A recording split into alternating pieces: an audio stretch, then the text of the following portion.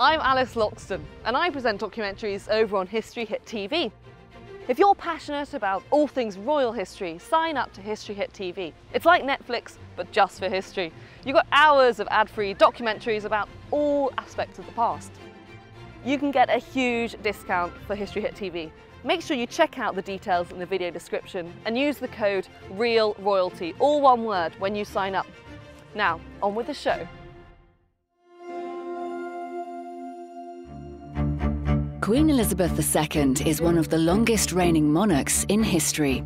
Since she came to the throne in 1952, she has met more presidents and potentates than any other head of state. Her reign has witnessed some astonishing changes in Britain and the world. For 60 years, she has tried to make the monarchy more relevant in a changing society. Her personal life has seen much turbulence. The failed marriages of her sister Margaret and 3 of her own 4 children have deeply saddened her. The idyllic royal family image was shattered by divorce and scandal, culminating in the tragic death of Princess Diana in 1997. Public reaction to Diana's death posed the biggest royal crisis since the abdication of Edward VIII in 1936. After Diana, the Queen successfully rebranded and modernised the monarchy while keeping its colourful pageantry intact. The Queen's Diamond Jubilee celebrates her years on the throne and the resurgence of popularity that the monarchy enjoys today. With Prince Charles settled into his second marriage and Prince William also married, the Queen has every reason to believe that the foundations she has laid will endure.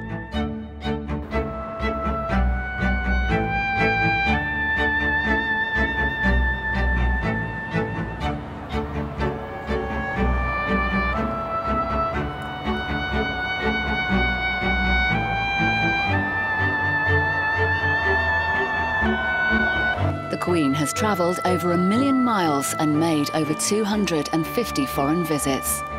In October 2011, she flew to Australia, one of the Commonwealth nations in which she is sovereign. It was her 16th visit to Australia. She was 85, her husband Prince Philip 90. Preserving Britain's links with the Commonwealth remains one of the Queen's most important challenges. Personal visits strengthen bonds and revive old memories. The Queen was 27 when she made a 2-month journey across Australia with Prince Philip in 1954, the year after her coronation. It was a landmark in Australian history, the first visit of a reigning monarch. I want to tell you all how happy I am to be amongst you and how much I look forward to my journey through Australia. It was estimated that 1/3 of Australia's entire population turned out in person to greet their young Queen. Many still remember that historic visit. Among those greeting the Queen in 2011 was Margaret Cunningham, who, as a young child, presented the Queen with a bouquet of flowers on her first visit to Australia 57 years before. There is definitely a warmth in her eyes that has been maintained, yeah, definitely. Some wonder if the Queen, now 86, will be able to make this long journey again, and whether she'll have to rely on other members of her family to maintain the precious links with Australia and other Commonwealth countries. St Paul's Cathedral was the setting for a service of thanksgiving to mark the Queen's 80th birthday in 2006. The nation's gratitude was expressed by the Archbishop of Canterbury, Rowan Williams.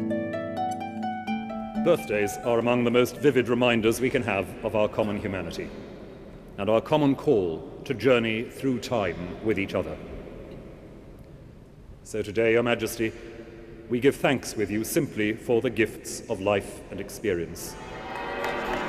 Afterwards, the crowds showed their affection. Just a few years before, Diana's death had caused unprecedented public reaction, but the Queen's efforts to connect more closely with her subjects had made the monarchy popular again. Prince Charles paid this tribute to his mother. It gives me enormous pride to be able to congratulate her publicly in this way, and to thank her on behalf of us all for all the many wonderful qualities which she has brought to almost an entire lifetime of service and dedication. The divorces of 3 of her 4 children challenged the family image of the Royal House of Windsor. Starting in 1973 with Princess Anne's marriage to Mark Phillips, spectacular royal weddings which promised so much had ended in failure and scandal. No one foresaw the problems that the marriage of Charles, the Prince of Wales, and Lady Diana Spencer in 1981 would bring to the royal family. The marriage of Prince Andrew and Sarah Ferguson in 1986 also failed. On her divorce from Charles in 1996, Diana, Princess of Wales, lost the title Her Royal Highness. But after her death, following a car accident a year later, she was given a royal funeral befitting the mother of a future king. Then, in 2005, Charles married his longtime mistress, Camilla Parker Bowles, in a private civil ceremony. He had married Diana in the splendour of St Paul's Cathedral. To the Queen, his first wedding meant the continuation of the royal line. I think the day that the Prince of Wales married Lady Diana Spencer was a great day for the Queen. What it was showing that day was that the continuity of her family was being continued in a correct and proper manner. I think there was always a certain amount of concern about Diana, who was really quite young for her years. I think she was happy and satisfied that her son was marrying somebody and they would produce children, and the continuity of the House of Windsor would almost certainly keep going. Diana became pregnant soon after the wedding. Her problems and illnesses were concealed from the public at first. Shortly after these pictures, Diana threw herself down some stairs at Sandringham, the Queen's Norfolk estate. The Queen must have known that there were all sorts of problems almost from the word go. So without us knowing, and she hid this very well, she was aware that Diana was having an incredibly difficult time settling down to married life. Since childhood, the Queen has kept her private feelings hidden from the public. Although she's paid tribute to Diana, she's given little sign of the turbulent emotions that the princess's life and death created behind palace walls. And while the outward display of monarchy has gone on, the Queen has had to accommodate Prince Charles's determination to marry the woman Diana called the third person in her marriage. Camilla Parker Bowles was Charles's mistress for several years before the public became aware of her. After Diana's death, Charles no longer hid his affair with the now divorced Camilla.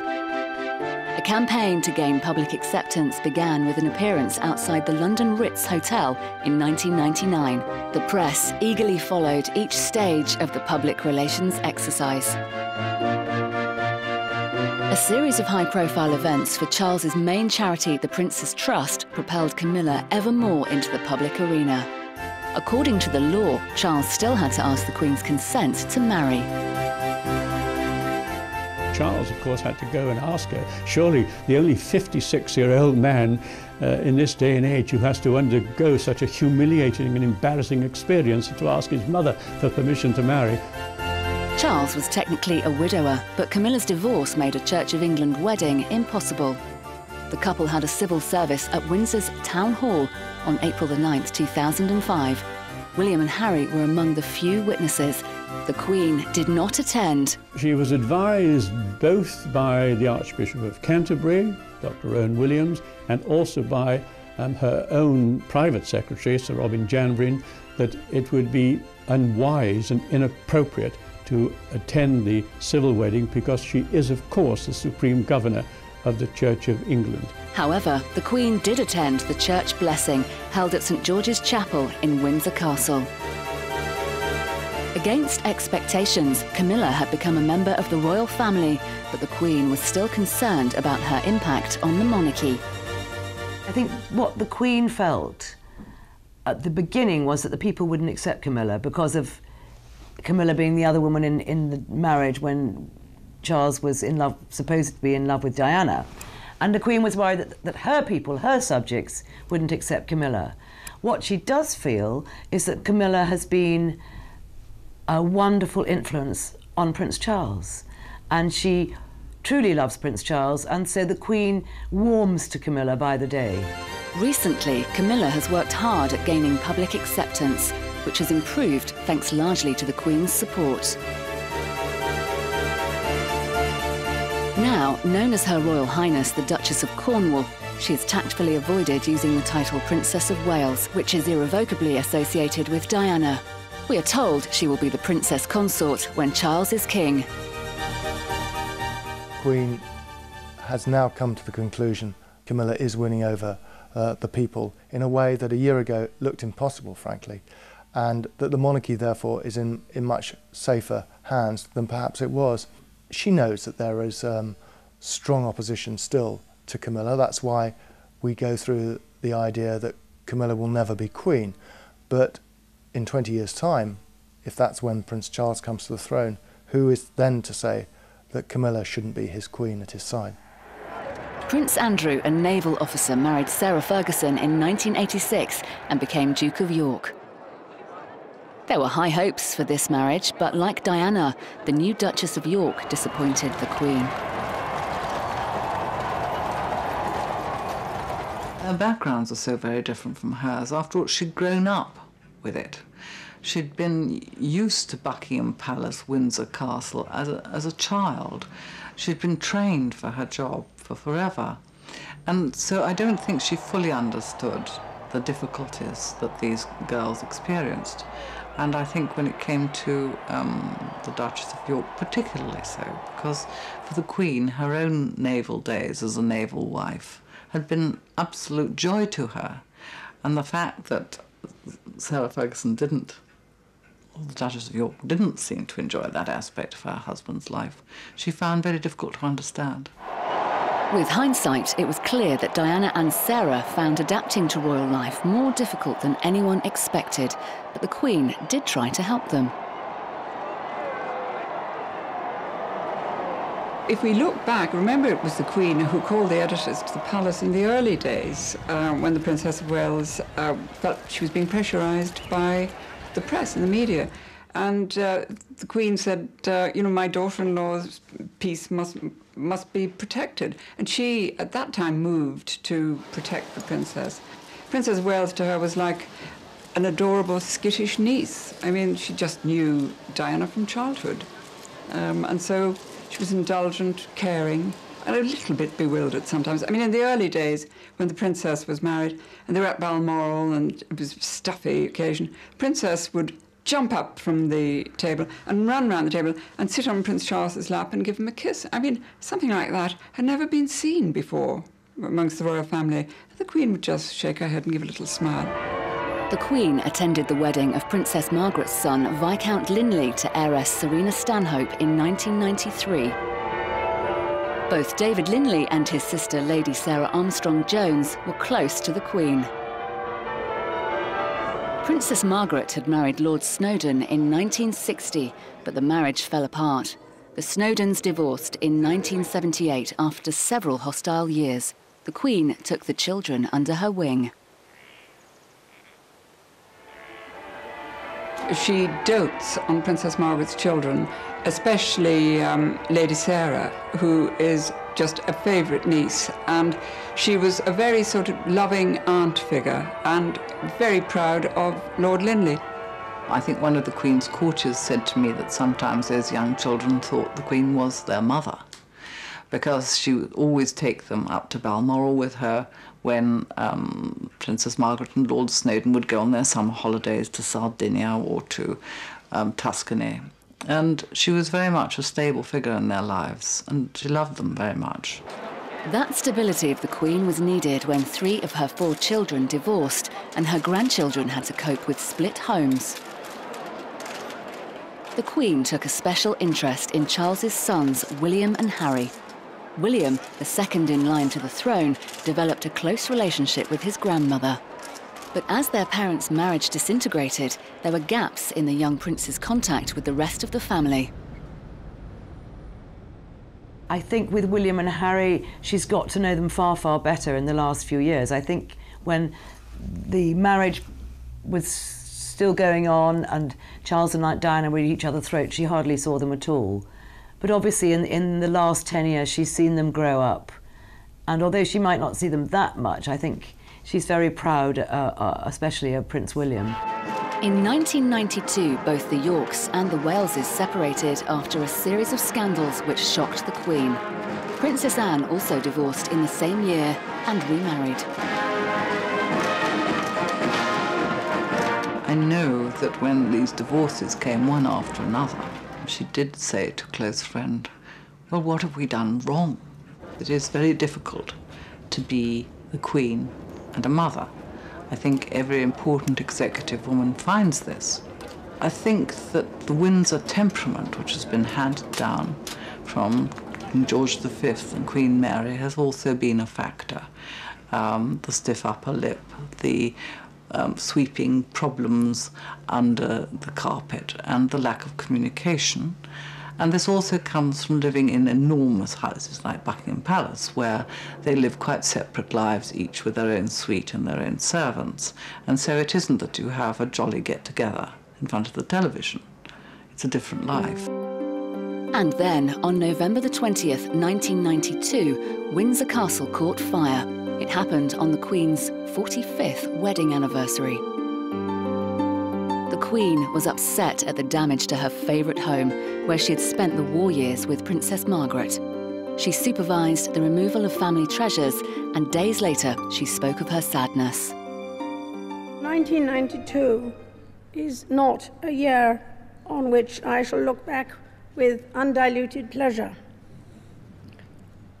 In the words of one of my more sympathetic correspondents, it has turned out to be an annus horribilis. I suspect that I'm not alone in thinking it so. Couldn't have been worse, could it?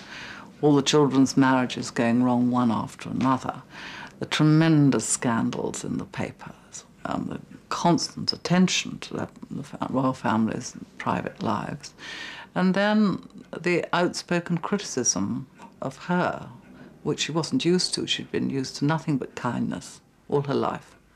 And when the public turned on her at the time of the Windsor fire and said, no, we won't pay, I think she was deeply hurt and surprised by this. The world mourned the loss of Diana, but the Queen's slow public reaction provoked criticism. Of course the Queen was shocked when Diana died, as was everybody else.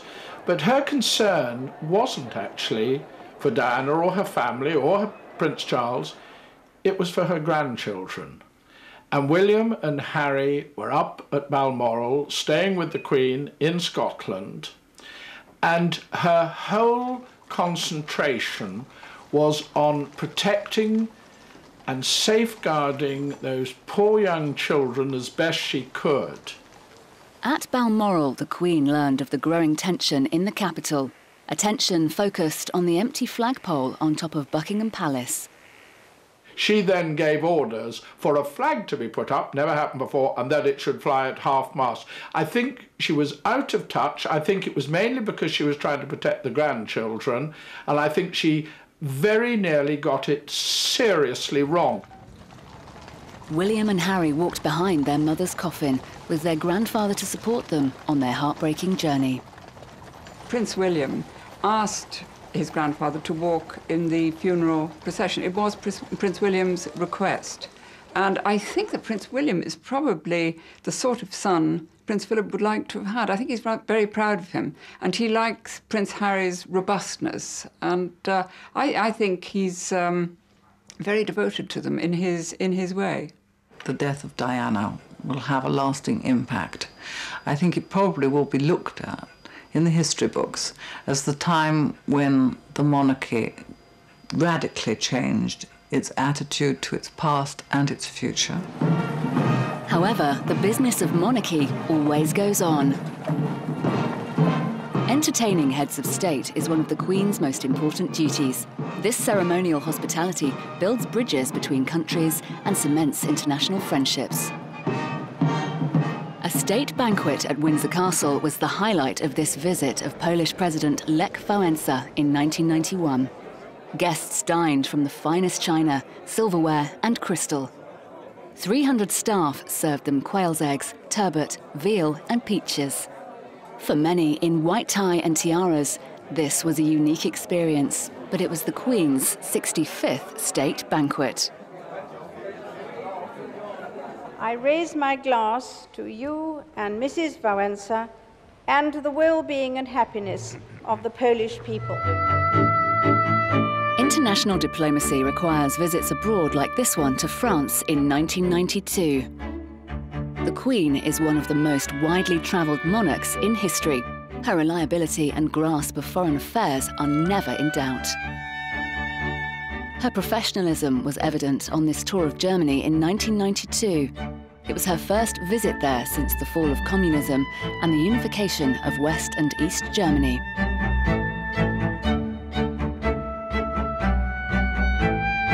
She came to support the newly united republic and to strengthen ties between Germany and Britain, which had been disrupted by 2 world wars. Her speech put aside old enmity.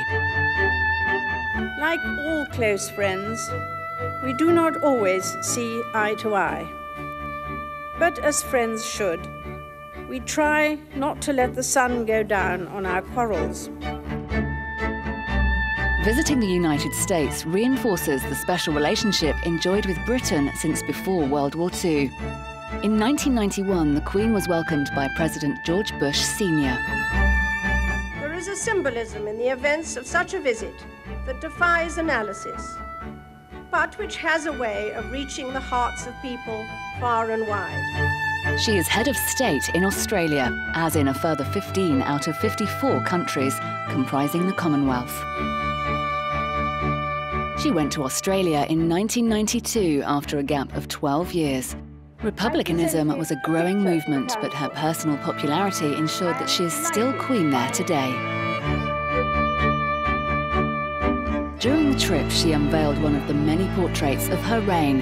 This one captures the reserved character of the woman behind the crown. The Queen isn't, by nature, an emotional person. She doesn't have great highs and great lows. She accepts life, and if there's something she doesn't want to understand or doesn't want to see, she compartmentalizes it. So she avoids emotional confrontation. She avoids moral confrontation altogether. Elizabeth had a golden childhood. With her younger sister Margaret, her life was carefree until her parents became King and Queen in 1936, when she was 10. They became the family firm, or We Four, as her father George VI called them. As heiress presumptive, Elizabeth was influenced by her formidable grandmother, Queen Mary. She didn't inherit her own mother's warmth and spontaneity, and the person she admires almost most, apart from Queen Victoria, is her grandmother, Queen Mary. And you can see a great resemblance between the two. You know, that shyness, that formality, that slight distance from the public. At 21, she became engaged to Prince Philip of Greece, despite the reservations of her father. There were some family tensions, mainly because the King, King George VI, the Queen's father, of course, Princess Elizabeth's father, didn't feel that Philip Mountbatten at that time was a suitable prospective husband. He just didn't feel so. He didn't come out of the top drawer of European royalty. The Greek royal family were fairly low down in the league table of European royalty. He didn't have a great title. He didn't have a vast fortune or estates to bring into the marriage. And also he felt at 21 was a bit young. He thought she should have waited 4 or 5 years, but she showed that she had some steel in her. And indeed, she persuaded her mother, and her mother supported her. And of course, the late Queen Elizabeth, the Queen Mother, had a huge influence over her husband, and that's what happened. In 1947, during a family tour of South Africa, Elizabeth made her 21st birthday speech. I declare before you all that my whole life, whether it be long or short, shall be devoted to your service and to the service of our great imperial family to which we all belong. But I shall not have strength to carry out this resolution alone, unless you join in it with me, as I now invite you to do. I know that your support will be unfailingly given. God help me to make good my vow, and God bless all of you who are willing to share in it. Nearly 50 years later, she returned to a country where great changes had taken place. South Africa had withdrawn from the Commonwealth in 1961 over its policy of apartheid. This ended in 1994 and South Africa was readmitted to the Commonwealth. On this visit in 1995, the Queen met a statesman who became a personal friend, President Nelson Mandela. The following year, Mandela came to London to visit the woman he called my friend Elizabeth. The Queen isn't racially prejudiced at all. She's colourblind, if you like, and one of her greatest friends and the person who impressed her and the other members of the royal household, if you like, was Nelson Mandela. And when she met Mandela, she was tremendously impressed with his sincerity and with his integrity and with his compassion. And I think the fact that he felt all this endeared him to the Queen, and indeed they are still very much in touch. They correspond with each other, if not regularly, but certainly quite frequently. When Princess Elizabeth married her sailor prince in 1947, it was an occasion for national rejoicing. Still burdened with ration books and clothing coupons, the British public welcomed this glittering relief from post-war austerity. Heiress to the kingdom since the age of 10, Elizabeth was the nation's sweetheart. Her wedding brought romance and promise to a country still adjusting to life after a world war. Elizabeth's lavishly embroidered silk wedding gown was designed by the royal couturier Norman Hartnell. It was beyond the dreams of any other bride at the time. Although the king found the parting from his daughter painful, it was a day of family joy shared by his subjects. It was a very, very depressing time, and Churchill described the wedding as a bright ray of colour on the hard grey road we have to travel. Despite the November weather, the happy couple travelled in an open carriage to Waterloo Station for the journey to their honeymoon. They were accompanied by Susan, the bride's favourite corgi. Unknown to the public, Elizabeth had married the man she had loved since her early teens. The Queen was 13 when she first saw Prince Philip, who was then a young naval cadet at Dartmouth, and very good looking. You know, every sort of schoolgirl's idea of a dashing hero, blonde, lithe, very sort of athletic. They then met some years later, and of course was so different then. A courtship was conducted perhaps at a distance, but the Queen had met the man she loved, and I would think has never stopped loving. The couple spent the early part of their marriage on the island of Malta, where Philip was stationed at the naval base. For Princess Elizabeth, it was like flying out of a cage. After all, she'd been brought up during the war at Windsor Castle, very much isolated. And there in Malta, she just lived the life of any naval wife, going to dances, going to parties, going to beach parties, just living a totally normal life. And it was perhaps the happiest period of her life. The birth of a son, Charles, a year after the wedding, brought further happiness and secured the Windsor dynasty for another generation. Letters sent by the doting mother showed maternal warmth and paternal pride. Baby Charles brought great joy to both his young parents. In 1950, Charles was joined by a sister, Anne, But Princess Elizabeth soon had to deputise for her ailing father. She was on a state visit, going to visit Australia and New Zealand, when she stopped off in Kenya, and it was there that she heard that her father died. Her coronation on June 2nd, 1953, was an occasion of great pageantry and splendour. Charles IV and Anne too watched as their parents left the palace in the gold coronation coach. Afterwards, they joined their newly crowned mother and watched the cheering crowds from the palace balcony. On that historic day, the world heralded a new Elizabethan age. People were optimistic in the way that they thought, oh, this is going to be a new Britain with a young queen. And then on the day of the coronation came the news that Hillary and Tenzing had conquered Everest, and this was another terrific morale booster. The Queen's duties took her away from her young children. As a result, Charles grew close to his grandmother. He seemed rather bemused by the protocol surrounding the Queen. Sometimes he and Anne joined their parents at the end of foreign tours, such as here in Gibraltar in 1954. They hadn't seen their mother for 6 months. We have to remember that Prince Charles and Princess Anne were born before she came to the throne, when she was still just the heir to the throne, and so she had more time, she had a more private life. As soon as she acceded to the throne, she had so much to do, so much to learn, huge Commonwealth tours to do, which in those days, before jet planes had really caught on, took months.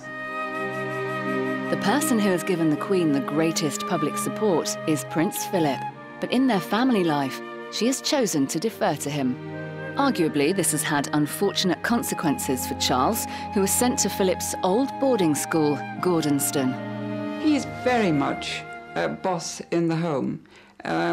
He was the one who decided that the boys should go to Gordonston, whereas the Queen herself might have preferred Eton.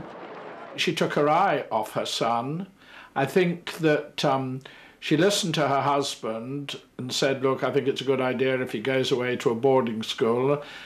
And I'm not sure in retrospect that that was such a good idea, but then we'll never really know how Prince Charles would have turned out if he'd been to a sort of day school or had governors. It's very, very hard to tell. But I think Philip was very harsh on Prince Charles. We know that this has not been an immense success, and the poor Prince Charles was deeply unhappy there. But I think the Queen felt particularly that in her marriage it should be a traditional marriage of her time, in which the husband called the shots and the women ran the house. And also I feel that she had to compensate, felt that she had to compensate for the fact that she was, in essence, the boss, and this dominant male, macho man that the Duke of Edinburgh had to take second place in public anyway. Prince Andrew was born in 1960 and Prince Edward in 1964. After a marriage lasting nearly 65 years, Elizabeth and Philip remain close. The Queen will call Prince Philip darling, but if she's in public or she's cross with him, she'll call him Philip. And one knows then that things are a little glacial. And the Queen is not the sort of person to lose her temper. I think if there's a blistering row about something, she will probably go out and ride her horses or go and feed the dogs or groom the corgis, and he may stomp about a bit. But the Queen, her voice is not raised loudly, but everyone is aware if she is displeased and not amused. In 1977, the Queen celebrated her Silver Jubilee. She travelled to St Paul's Cathedral in the 200-year-old gold state coach. Her grandparents George V and Queen Mary celebrated their Silver Jubilee in 1935, riding in the same coach. The Queen's processional route was lined with cheering crowds all the way from Buckingham Palace to St Paul's Cathedral, then to London's Guildhall, where she had lunch, and back to the palace. She had not expected the warmth of the public's response. Amazed at the spontaneous bursts of cheering outside St Paul's Cathedral, the Queen made an impromptu walkabout, the first of her reign.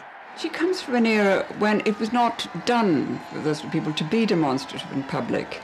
And sometimes she said after a day of meeting people, you know, I simply ache with smiling, but as confided, it's a sad thing. She doesn't have a smiley face.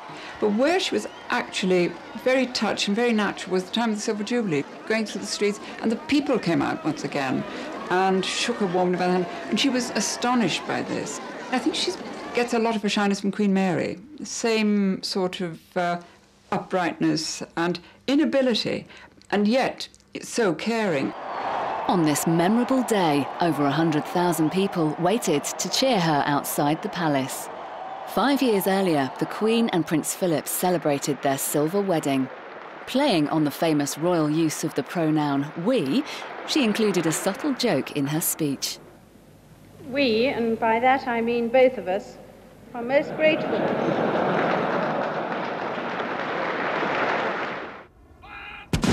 A 21-gun salute marked Prince Philip's 70th birthday in 1991. Last December, he was successfully treated for a blocked coronary artery. 5 years older than the Queen, Philip has retained his energy and enthusiasm for the monarchy. He is Prince Consort in all but name. At Balmoral, their home in Scotland, the royal couple relax with their family and their favourite pets. This is the granddaughter of Susan, the corgi that the Queen took with her on her honeymoon. This is the breed most associated with her. She appears to be at her happiest with her pack of corgis and likes to feed them herself. The Queen is in the palace. She does give them afternoon tea herself. I mean, she chops up their food and their biscuits and puts it down in little silver salvers. And some of them are quite snappy and are not averse to biting an ankle. And I sometimes think that gives her a very secret chuckle. After lunch at Windsor, and this is quite disconcerting for guests, the Queen will spray dog biscuits around under the table. The footman appears with a salver, and on one occasion, the salver of dog biscuits was presented to the Queen, and a nervous bishop who was sitting beside her actually took one and ate it. Prince Philip took up carriage driving when he was forced to give up the very physical sport of polo at the age of 60. For a horseman of long experience, carriage driving offered a way of prolonging his participation in equestrian events. Even after his heart operation, Philip still takes the reins for a spot of more leisurely carriage driving. And just as he supports the Queen in her official role, she likes to show her encouragement for her husband's unusual hobby. She always made time to watch him when he competed at carriage driving trials. Horses can be disturbed by noisy and intrusive spectators, which puts the drivers at risk. Sometimes she let her feelings be known, shooing off unwelcome attention. Few dare argue with the Queen. She is a renowned horsewoman with legendary control. She rides frequently at Windsor, sometimes with Prince Edward, the Earl of Wessex. She's notably relaxed with her youngest son, who's happily married with 2 young children.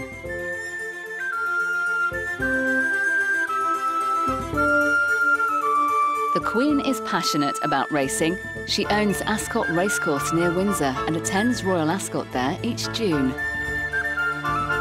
The parade of open carriages before the start of the races was as much part of the attraction in the 1960s as in more recent times. But the Duchess of York, Princesses Anne and Margaret, and of course the Princess of Wales, didn't share the Queen's boundless enthusiasm for watching her horses.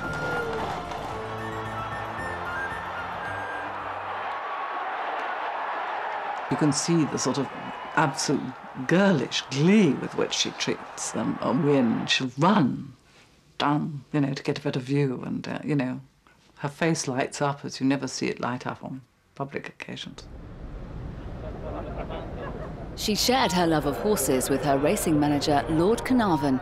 They'd been friends since their teens. His death from a heart attack on 9/11, the day of the terrorist attacks in America, was a bitter blow. The Queen had a wonderful relationship with Lord Carnarvon. He was her racing manager, and racing is one thing that the Queen loves above all else. And she's extremely, extremely intelligent about breeding. And here was one man that she could talk to her heart's content and never be bored. Now, even if he called in the middle of dinner, I'm not saying a state banquet, but if it was a family dinner, she would always take his call. So she misses him a great deal. The Queen owns racehorses and brood mares worth several £1 million. When President Reagan visited Windsor in 1982, the Queen was keen to show off her horses to the one-time Hollywood actor and owner of a Californian ranch. He happily posed for the cameras and then led back by the Queen into Windsor Castle.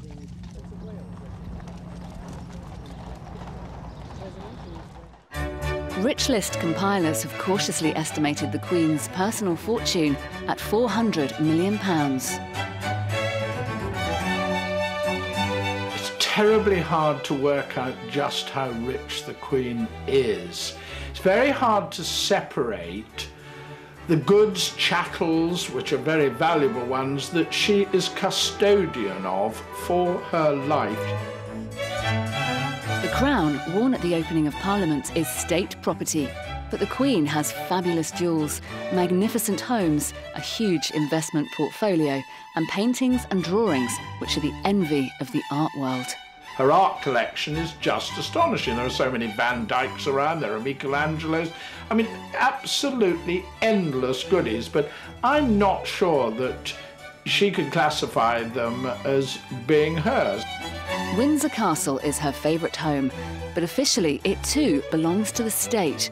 Despite her lavish surroundings, the Queen is well known for her frugal habits. You will still find the Queen perhaps with a small electric fire. I think it may run to 3 bars, but and very often she'll put on 2. But she likes to be thrifty. The Duchy of Lancaster is the ancient custodian of 50,000 acres, including farmland, historic buildings, urban developments, and other assets held in trust for the monarch. The Duchy pays an annual private income to the Queen of over £13 million. This is separate from the civil list awarded by Parliament to cover her official expenses as head of state and head of the Commonwealth.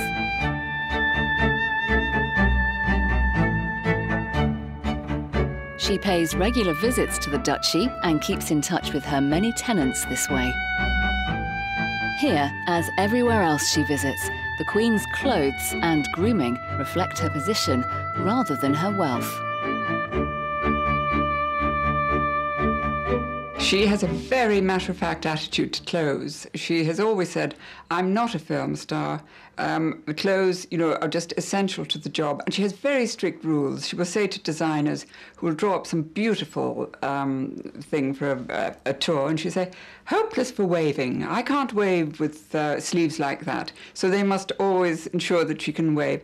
Hats must always be off the face because the people must be able to see me.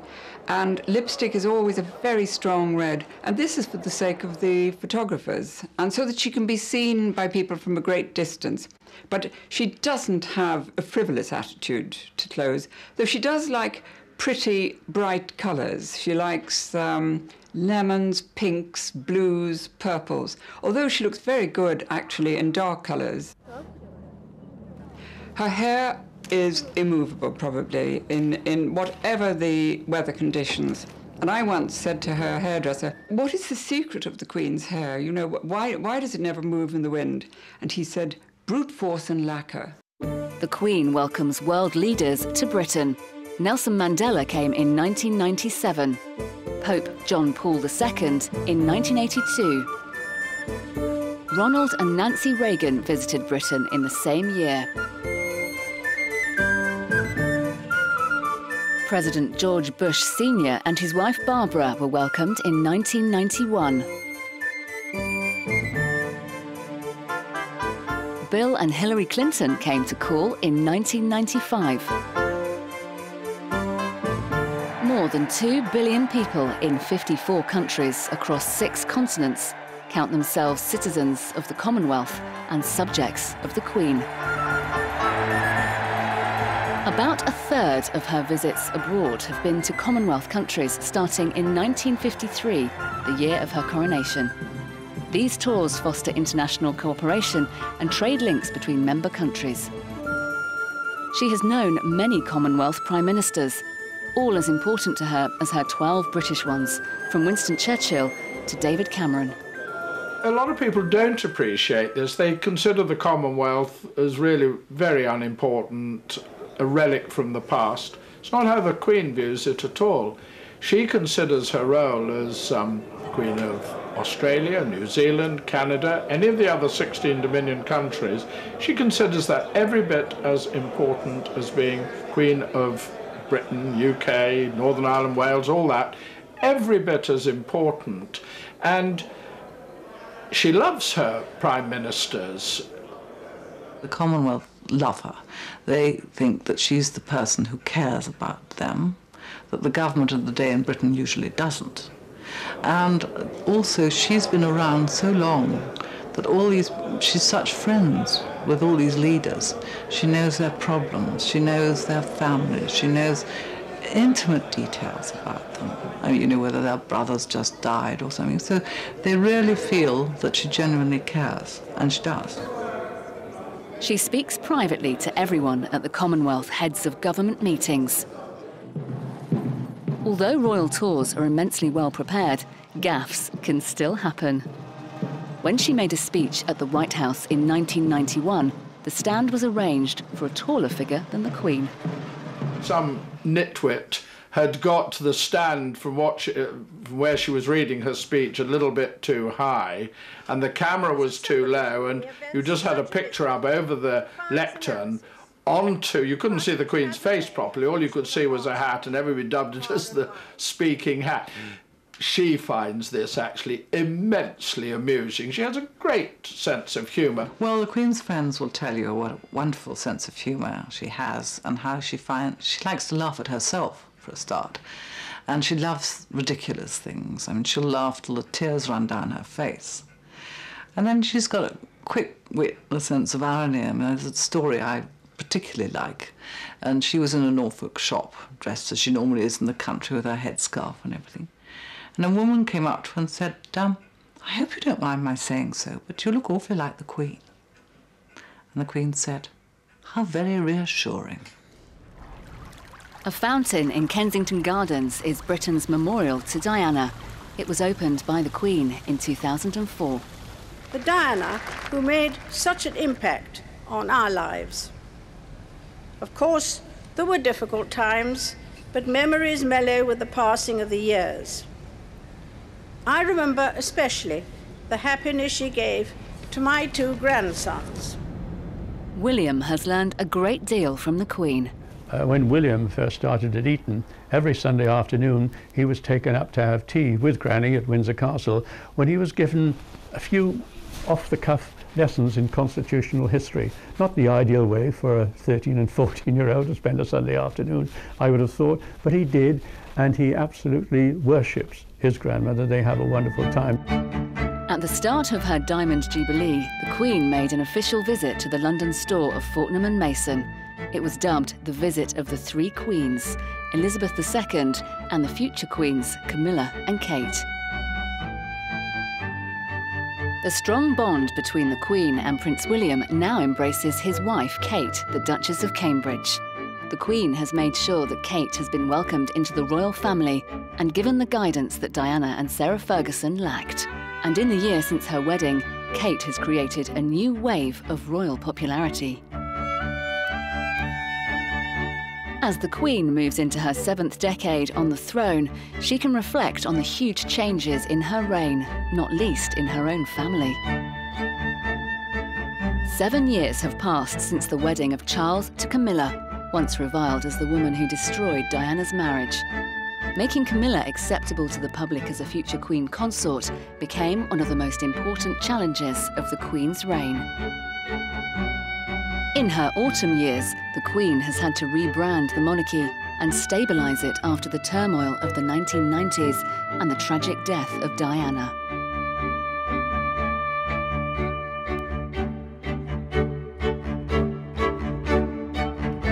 In 1981, the Queen had shared the hopes of the world in this star-crossed union of Prince Charles and Lady Diana Spencer. 30 years later, the wedding of her grandson, Prince William, to Kate Middleton has given the Queen every confidence that the future of the monarchy is finally secure.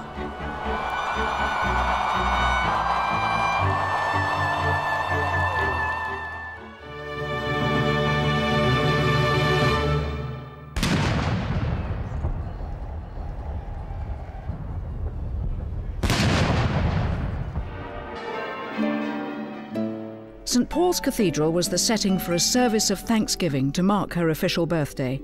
It was attended by the Queen and the royal family. The nation's gratitude was expressed by the Archbishop of Canterbury.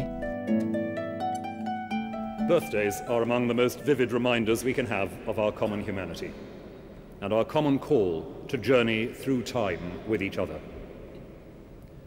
So today, Your Majesty, we give thanks with you simply for the gifts of life and experience. The Prime Minister, Tony Blair, praised the Queen as a remarkable source of constancy and strength, adding that she'd met changes in the world with extraordinary grace and dedication. But perhaps the finest tribute to the Queen's 80th birthday was paid by her son, Prince Charles.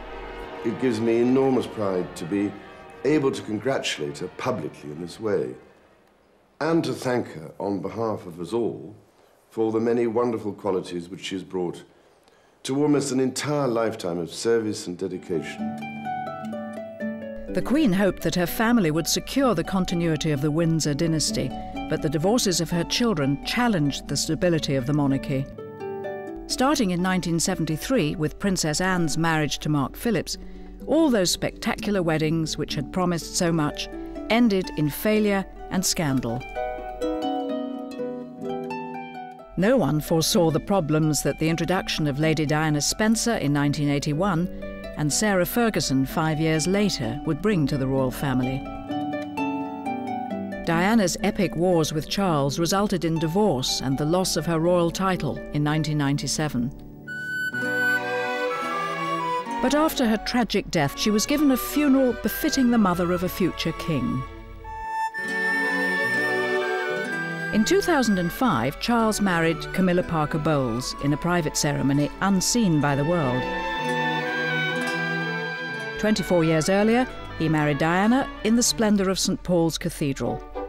To the Queen, this wedding signified continuity and a new life for the monarchy. I think the day that the Prince of Wales married Lady Diana Spencer was a great day for the Queen. What it was showing that day was that the continuity of her family was being continued in a correct and proper manner. I think there was always a certain amount of concern about Diana, who was really quite young for her years. I think she was happy and satisfied that her son was marrying somebody and they would produce children, and the continuity of the House of Windsor would almost certainly keep going. Diana became pregnant soon after the wedding. Her problems and illnesses were concealed from the public at first. Shortly after these pictures, Diana threw herself down some stairs at Sandringham, the Queen's Norfolk estate. The Queen must have known that there were all sorts of problems almost from the word go. So without us knowing, and she hid this very well, she was aware that Diana was having an incredibly difficult time settling down to married life.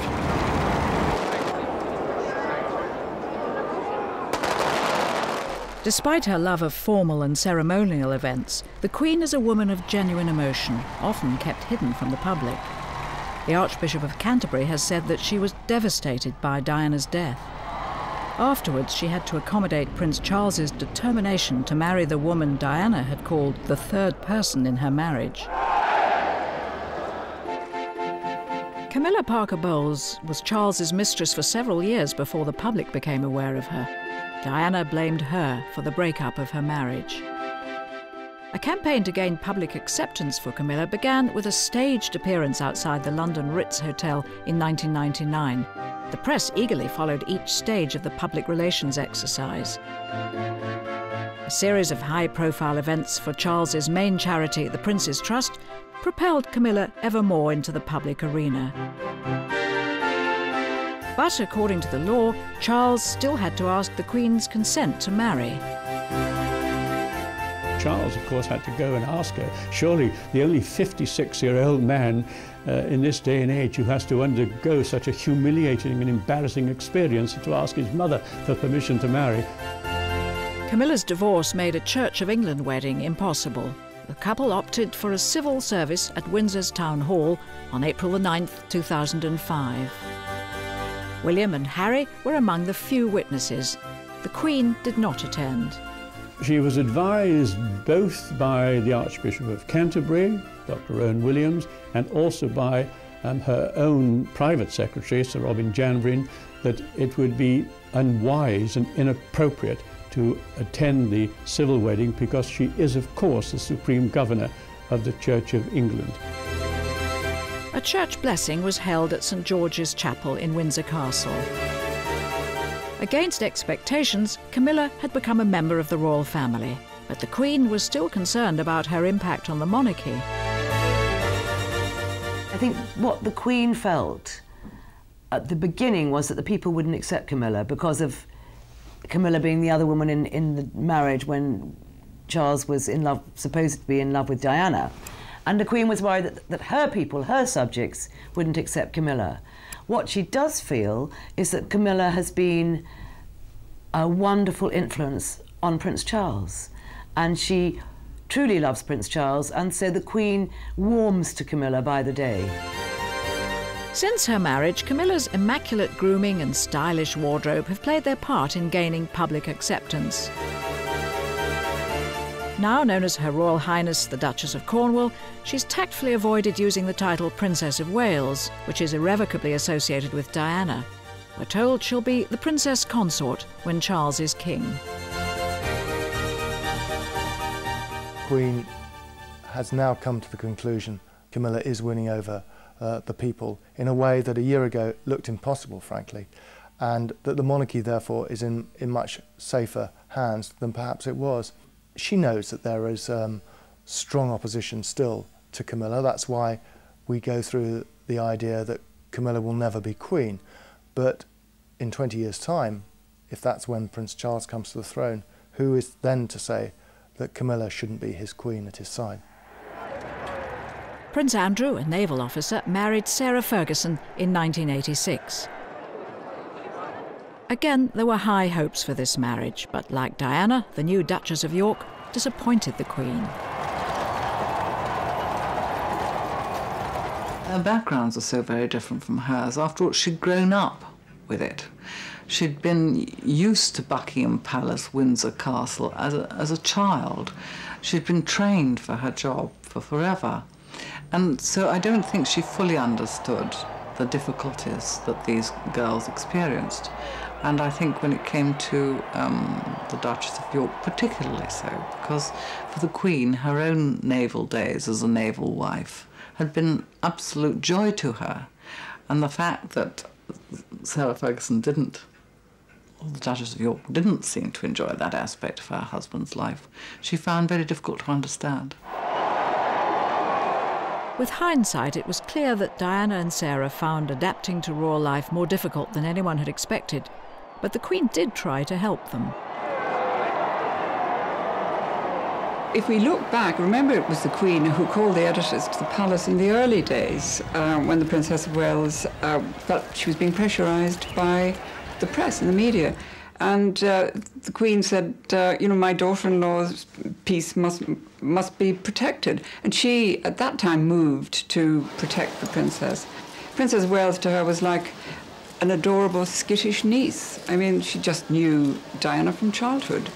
And so she was indulgent, caring, and a little bit bewildered sometimes. I mean, in the early days, when the princess was married, and they were at Balmoral, and it was a stuffy occasion, the princess would jump up from the table and run round the table and sit on Prince Charles's lap and give him a kiss. I mean, something like that had never been seen before amongst the royal family. The Queen would just shake her head and give a little smile.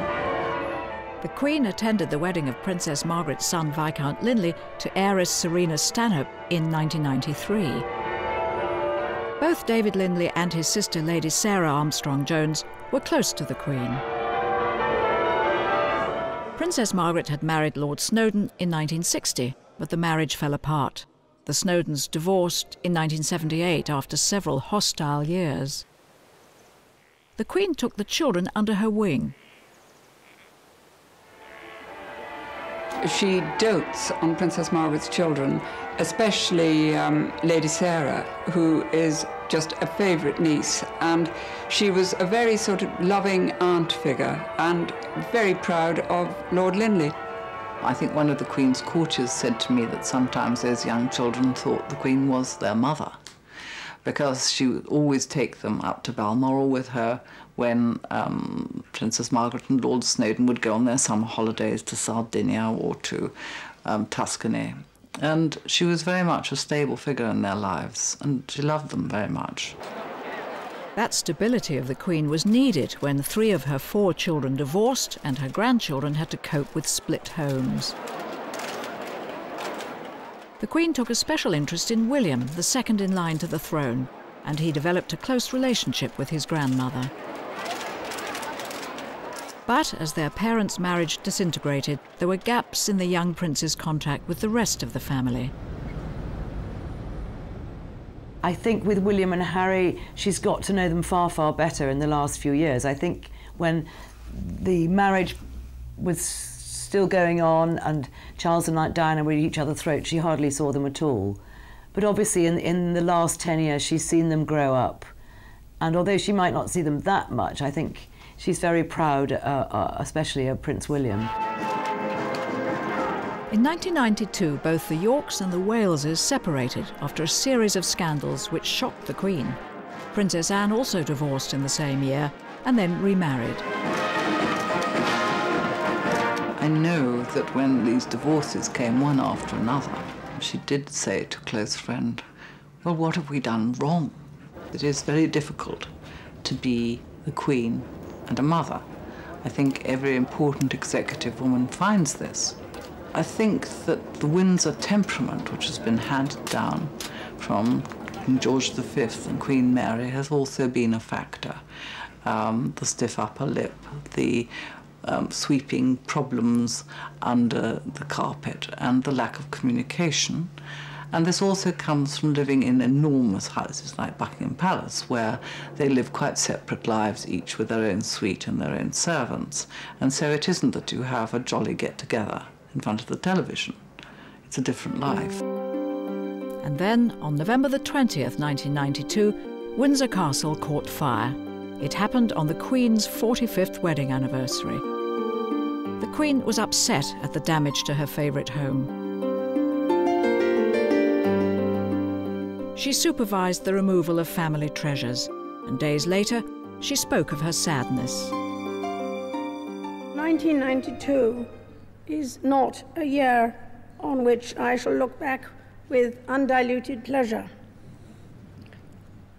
In the words of one of my more sympathetic correspondents, it has turned out to be an annus horribilis. I suspect that I'm not alone in thinking it so. Couldn't have been worse, could it?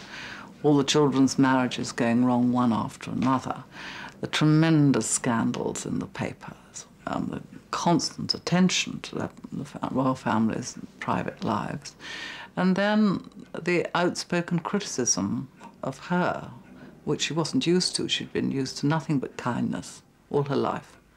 And when the public turned on her at the time of the Windsor fire and said, "No, we won't pay," I think she was deeply hurt and surprised by this. The world mourned the loss of Diana, but the Queen's slow public reaction provoked criticism. Of course the Queen was shocked when Diana died, as was everybody else. But her concern wasn't actually for Diana or her family or her Prince Charles. It was for her grandchildren. And William and Harry were up at Balmoral, staying with the Queen in Scotland, and her whole concentration was on protecting and safeguarding those poor young children as best she could. At Balmoral, the Queen learned of the growing tension in the capital. The tension focused on the empty flagpole on top of Buckingham Palace. She then gave orders for a flag to be put up, never happened before, and that it should fly at half-mast. I think she was out of touch. I think it was mainly because she was trying to protect the grandchildren, and I think she very nearly got it seriously wrong. William and Harry walked behind their mother's coffin, with their grandfather to support them on their heartbreaking journey. Prince William asked his grandfather to walk in the funeral procession. It was Prince William's request. And I think that Prince William is probably the sort of son Prince Philip would like to have had. I think he's very proud of him. And he likes Prince Harry's robustness. And I think he's very devoted to them in his way. The death of Diana will have a lasting impact. I think it probably will be looked at in the history books as the time when the monarchy radically changed its attitude to its past and its future.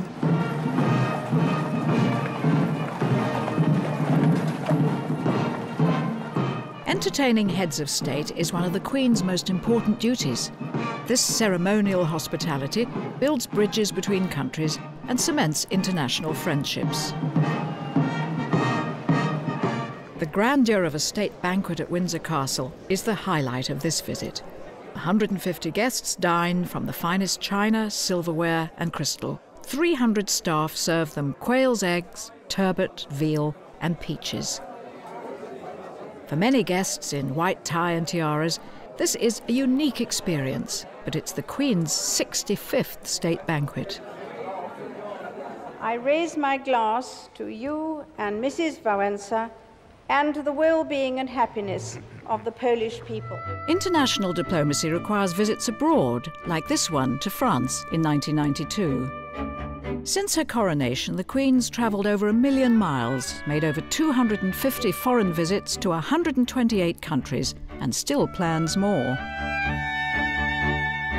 The Queen's reliability and grasp of foreign affairs are never in doubt.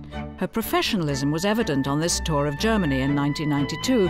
It was her first visit there since the fall of communism and the unification of West and East Germany. She came to support the newly united republic and to strengthen ties between Germany and Britain, which had been disrupted by 2 world wars. Her speech put aside old enmity. Like all close friends, we do not always see eye to eye. But as friends should, we try not to let the sun go down on our quarrels. Visiting the United States reinforces the special relationship it's enjoyed with Britain since before World War II.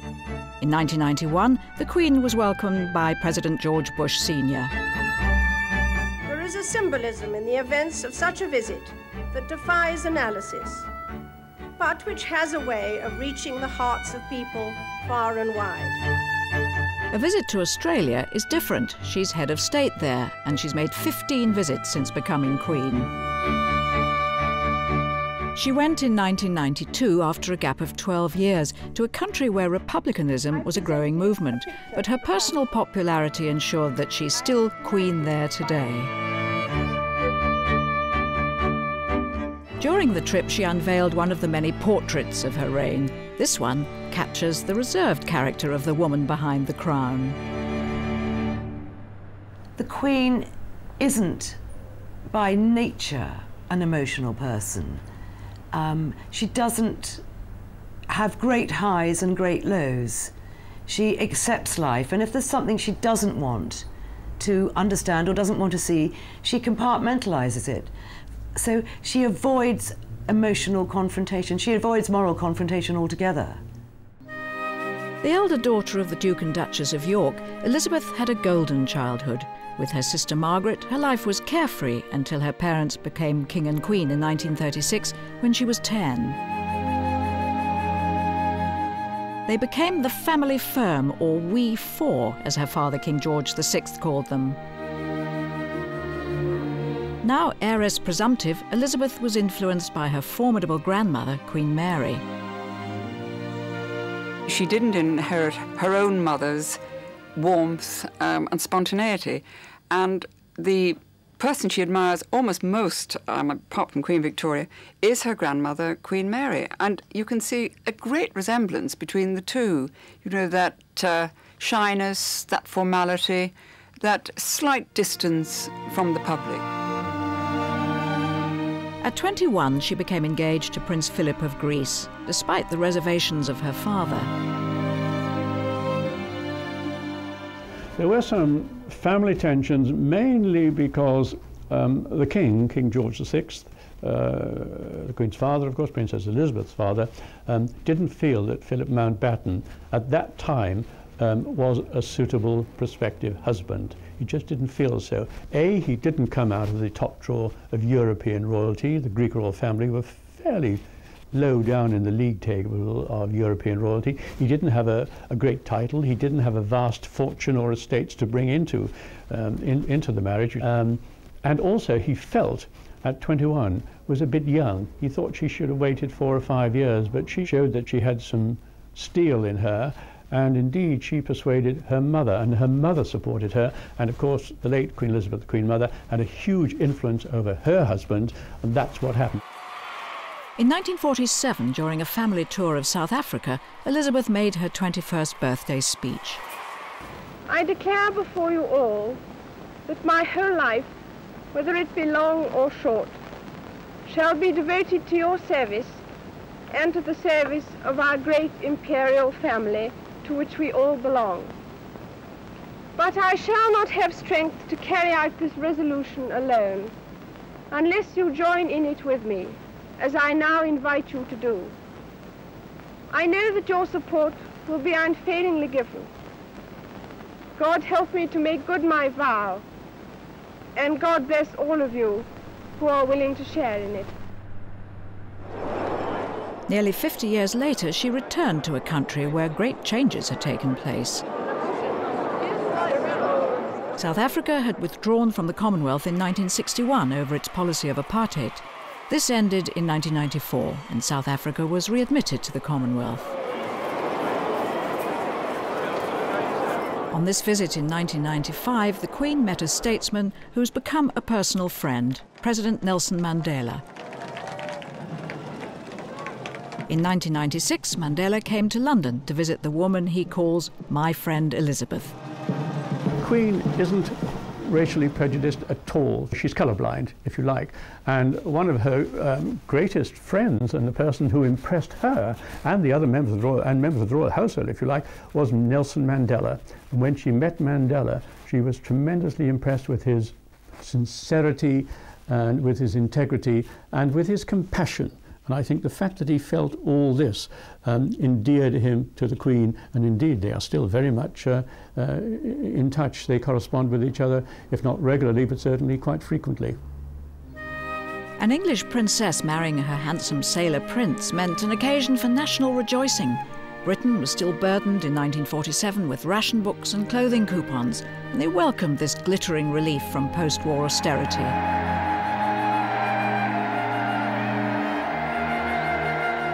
Heiress to the kingdom since the age of 10, Elizabeth was the nation's sweetheart. Her wedding brought romance and promise to a country still adjusting to life after a world war.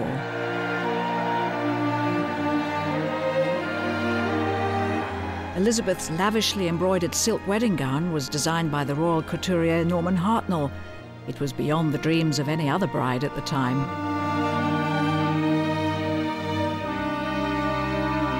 Although the king found the parting from his daughter painful, it was a day of family pride, shared by his subjects. It was a very, very depressing time, and Churchill described the wedding as a bright ray of colour on the hard grey road we have to travel. Despite the November weather, the happy couple travelled in an open carriage to Waterloo Station for the journey to their honeymoon. They were accompanied by the bride's favourite corgi, Susan. Elizabeth had married the man she'd loved, unknown to the public, since her early teens. The Queen was 13 when she first saw Prince Philip, who was then a young naval cadet at Dartmouth, and very good looking. You know, every sort of schoolgirl's idea of a dashing hero, blonde, lithe, very sort of athletic. They then met some years later, and of course was so different then. A courtship was conducted perhaps at a distance, but the Queen had met the man she loved, and I would think has never stopped loving. The couple spent the early part of their marriage on the island of Malta, where Philip was stationed at the naval base. For Princess Elizabeth, it was like flying out of a cage. After all, she'd been brought up during the war at Windsor Castle, very much isolated. And there in Malta, she just lived the life of any naval wife, going to dances, going to parties, going to beach parties, just living a totally normal life. And it was perhaps the happiest period of her life. The birth of a son, Charles, a year after the wedding, brought further happiness and secured the Windsor dynasty for another generation. Letters sent by the doting mother showed maternal warmth and parental pride. Baby Charles brought great joy to both his young parents. In 1950, Charles was joined by his sister, Anne, but Elizabeth soon had to deputise for her ailing father. She was on a state visit, going to visit Australia and New Zealand, when she stopped off in Kenya, and it was there that she heard that her father died. Her coronation on June the 2nd, 1953, was an occasion of great pageantry and splendour. Charles, aged 4, and Anne, 2, watched as their parents left the palace in the gold coach. Afterwards, they joined their newly crowned mother and watched the cheering crowds from the palace balcony. On that historic day, the world heralded a new Elizabethan age. People were optimistic in the way that they thought, this is going to be a new Britain with a young queen. And then on the day of the coronation came the news that Hillary and Tenzing had conquered Everest, and this was another terrific morale booster. The Queen's duties took her away from her young children. Charles grew close to his grandmother as a result.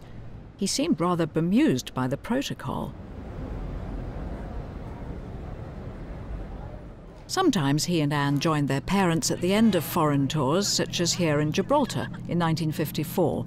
They hadn't seen their mother for 6 months. We have to remember that Prince Charles and Princess Anne were born before she came to the throne, when she was still just the heir to the throne, and so she had more time, she had a more private life. As soon as she acceded to the throne, she had so much to do, so much to learn, huge Commonwealth tours to do, which in those days, before jet planes had really caught on, took months.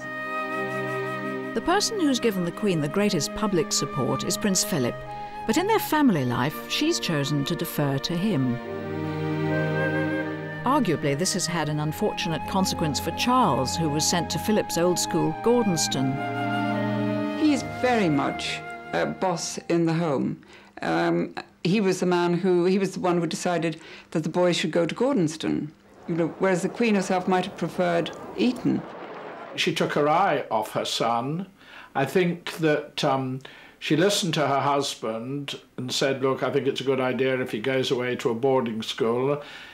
And I'm not sure in retrospect that that was such a good idea, but then we'll never really know how Prince Charles would have turned out if he'd been to a sort of day school or had governors. It's very, very hard to tell. But I think Philip was very harsh on Prince Charles. We know that this has not been an immense success, and the poor Prince Charles was deeply unhappy there. But I think the Queen felt particularly that in her marriage it should be a traditional marriage of her time, in which the husband called the shots and the women ran the house. And also I feel that she had to compensate, felt that she had to compensate for the fact that she was, in essence, the boss, and this dominant male, macho man that the Duke of Edinburgh had to take second place in public anyway. A second family followed after a 10-year interval. Andrew was born in 1960, Edward in 1964. After a long marriage, the royal couple remained close. The Queen will call Prince Philip darling, but if she's in public or she's cross with him, she'll call him Philippe. And one knows then that things are a little glacial. And the Queen is not the sort of person to lose her temper. I think if there's a blistering row about something, she will probably go out and ride her horses or go and feed the dogs or groom the corgis, and he may stomp about a bit. But the Queen, her voice is not raised loudly, but everyone is aware if she is displeased and not amused. In 1977, the Queen celebrated her Silver Jubilee. She travelled to St Paul's Cathedral in the 200-year-old gold state coach.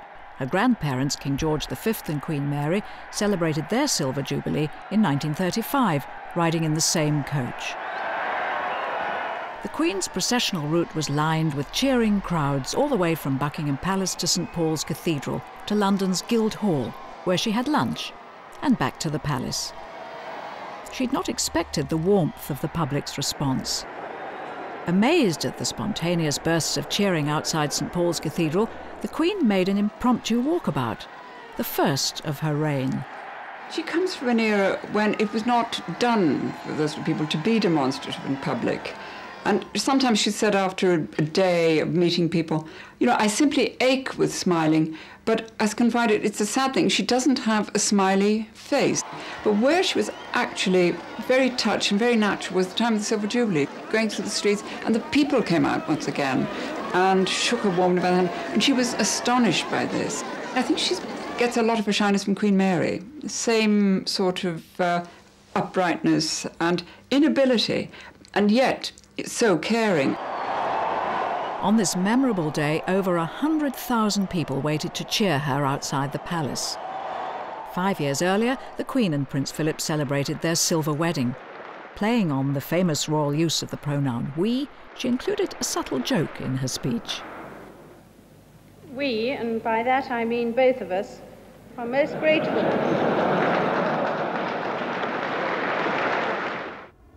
A 21-gun salute marked Prince Philip's 70th birthday in 1991. 5 years older than the Queen, Philip's retained his energy and his enthusiasm for the monarchy. He's Prince Consort in everything but name.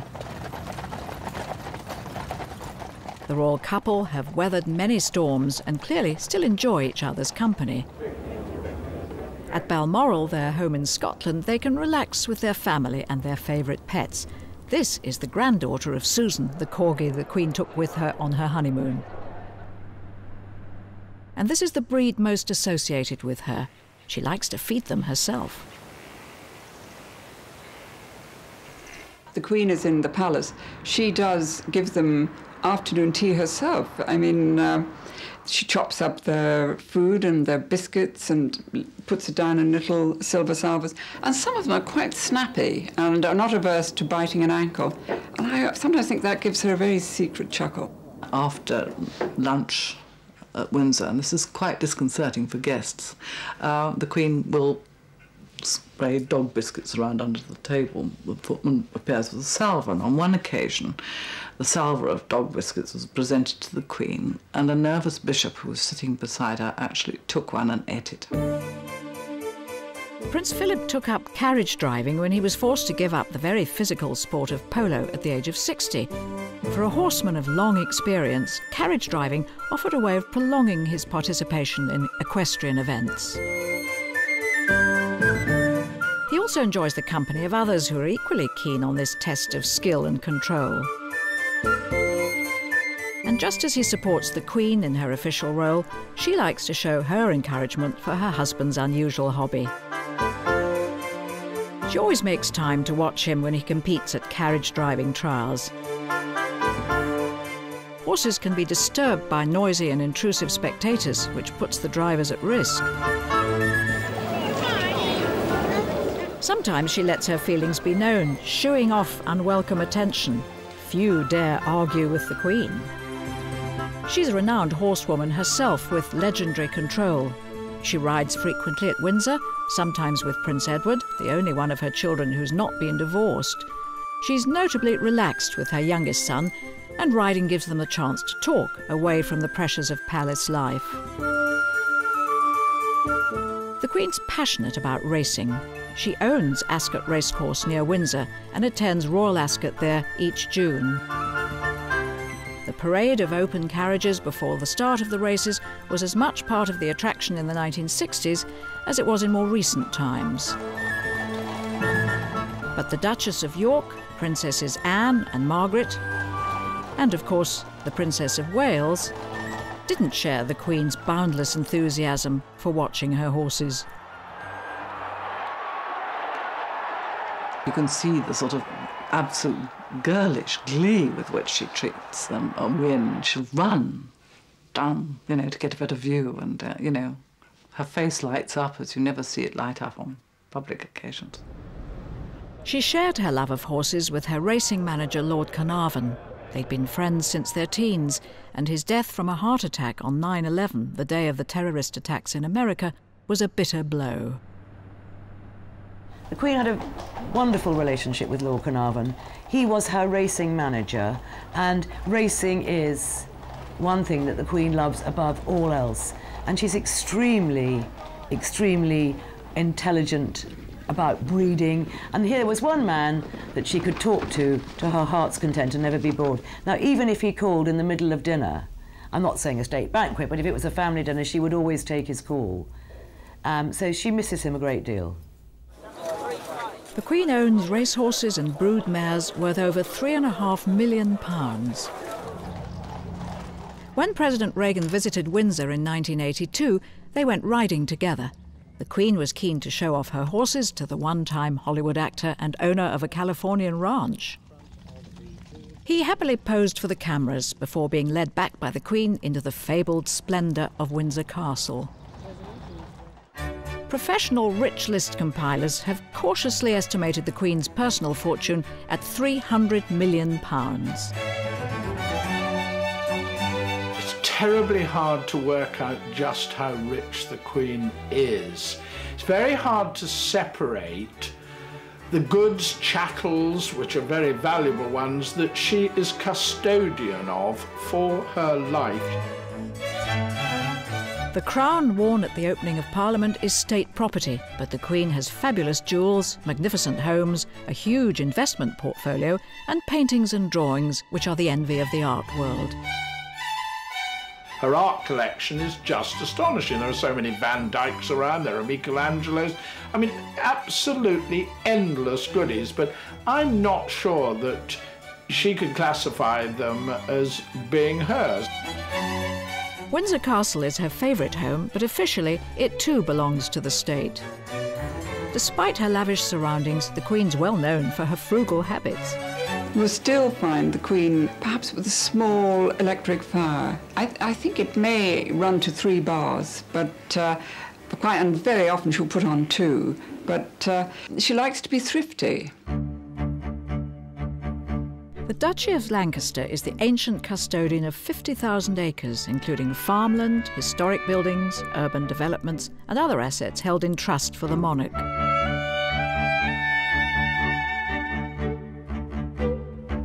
The Duchy pays an annual private income to the Queen of around £8 million. This is separate from the civil list awarded by Parliament to cover her official expenses as head of state and head of the Commonwealth.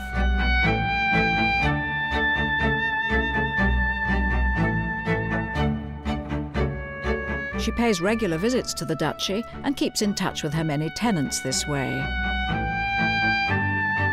Here, as everywhere else she visits, the Queen's clothes and grooming reflect her position rather than her wealth.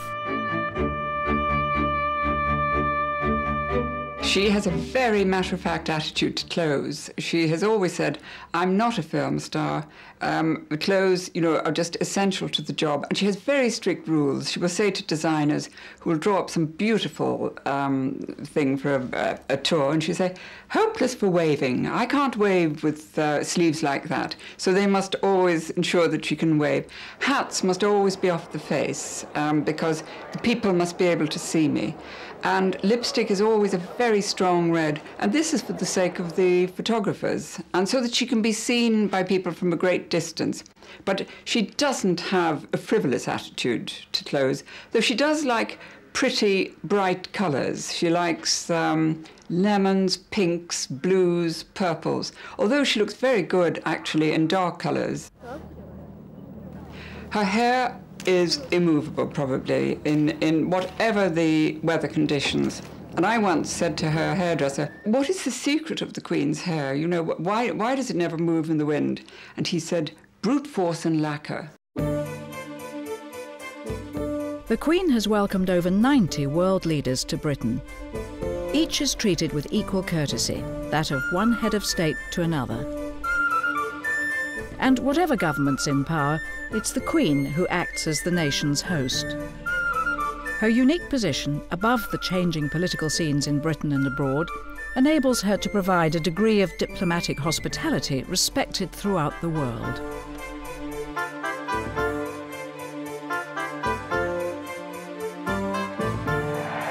Elizabeth is Queen in 16 countries, as well as being head of the Commonwealth, a free association of 53 countries. About a third of her visits abroad have been to Commonwealth countries, starting in 1953, the year of her coronation. These tours foster international cooperation and trade links between member countries. She's known many Commonwealth Prime Ministers, all as important to her as her 10 British ones, from Winston Churchill to Tony Blair. A lot of people don't appreciate this. They consider the Commonwealth as really very unimportant, a relic from the past. It's not how the Queen views it at all. She considers her role as Queen of Australia, New Zealand, Canada, any of the other 16 Dominion countries. She considers that every bit as important as being Queen of Britain, UK, Northern Ireland, Wales, all that. Every bit as important. And she loves her prime ministers. The Commonwealth love her. They think that she's the person who cares about them, that the government of the day in Britain usually doesn't. And also she's been around so long that she's such friends with all these leaders. She knows their problems, she knows their families, she knows intimate details about them. I mean, you know, whether their brothers just died or something. So they really feel that she genuinely cares, and she does. She speaks privately to every one at the Commonwealth Heads of Government meetings. Although royal tours are immensely well prepared, gaffes can still happen. When she made a speech at the White House in 1991, the stand was arranged for a taller figure than the Queen. Some nitwit had got the stand from where she was reading her speech a little bit too high, and the camera was too low, and you just had a picture up over the lectern onto, you couldn't see the Queen's face properly, all you could see was a hat, and everybody dubbed it as the speaking hat. She finds this actually immensely amusing. She has a great sense of humour. Well, the Queen's friends will tell you what a wonderful sense of humour she has, and how she likes to laugh at herself, for a start. And she loves ridiculous things. I mean, she'll laugh till the tears run down her face. And then she's got a quick wit, a sense of irony. I mean, there's a story I particularly like. And she was in a Norfolk shop, dressed as she normally is in the country with her headscarf and everything. And a woman came up to her and said, I hope you don't mind my saying so, but you look awfully like the Queen. And the Queen said, how very reassuring. A fountain in Kensington Gardens is Britain's memorial to Diana. It was opened by the Queen in 2004. The Diana who made such an impact on our lives. Of course, there were difficult times, but memories mellow with the passing of the years. I remember especially the happiness she gave to my 2 grandsons. William has learned a great deal from the Queen. When William first started at Eton, every Sunday afternoon he was taken up to have tea with Granny at Windsor Castle, when he was given a few off-the-cuff lessons in constitutional history. Not the ideal way for a 13 and 14-year-old to spend a Sunday afternoon, I would have thought, but he did, and he absolutely worships his grandmother. They have a wonderful time. And the Queen does not forget the far-flung countries of the Commonwealth. In the spring of 2006, she returned to Australia. She visited Canberra, Sydney and Melbourne, where she opened the Commonwealth Games. Prince Philip accompanied her. There was a busy programme each day and walkabouts to meet the people. The Queen first visited Australia during the Commonwealth tour the year after her coronation, and she still fondly remembers that first visit. The first time I came here on a glorious summer's day, 52 years ago, there was, of course, no opera house. The city was smaller, the skyline more modest. The strain was beginning to show after the Queen's 14 engagements, 2 speeches and several walkabouts. It must be extremely tough for them. I mean, she travels with Prince Philip, who's 85. I mean, how long they can carry on doing these long, long flights and then a week or so of duties often in hot, dusty conditions is anyone's guess. I can't imagine she'll be doing this when she's 90, but I think she'll carry on for a few more years. On April the 21st, 2006, the Queen celebrated her 80th birthday. She emerged from Windsor Castle with her husband to receive congratulations. Long past normal retirement age, she'll still keep the vow she made at her coronation. In 1953, she took an oath. She was anointed with holy oil. She took an oath to serve as monarch for the rest of her life, and indeed she will do. And there are many people who believe that the best hope for the continued stability and popularity of the monarchy is if the Queen has inherited the longevity genes of her mother and lives and reigns for another 20 years. You can only imagine the Queen standing aside if she's impaired by illness, some kind of mental illness or such a physical illness that deems her incapable of doing her duties as head of state. I think she will and is reducing the number of her commitments she does, and Charles is stepping up and doing more. But she does not believe in abdication. To her, abdication is a dirty word. The coronation was an overwhelming experience for the 4-year-old Charles. Anne was too young, but Charles was allowed to watch the ceremony. He grew up in awe of a mother who was also Queen. They may not always see eye to eye, but Charles publicly praised her on her 80th birthday. It gives me enormous pride to be able to congratulate her publicly in this way, and to thank her on behalf of us all for the many wonderful qualities which she has brought to almost an entire lifetime of service and dedication to her country, to her family, to the realms, and to the countries of the Commonwealth. For very nearly 60 of those 80 years, she has been my darling mamma.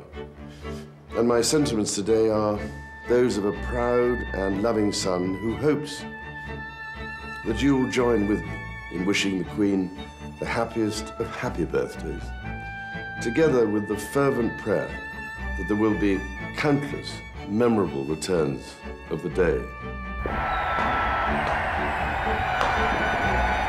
The scandals that rocked the royal family are largely overcome. On her birthday, Elizabeth had been Queen for 54 years. Her reign has seen great changes, and she has successfully taken the British monarchy into the 21st century.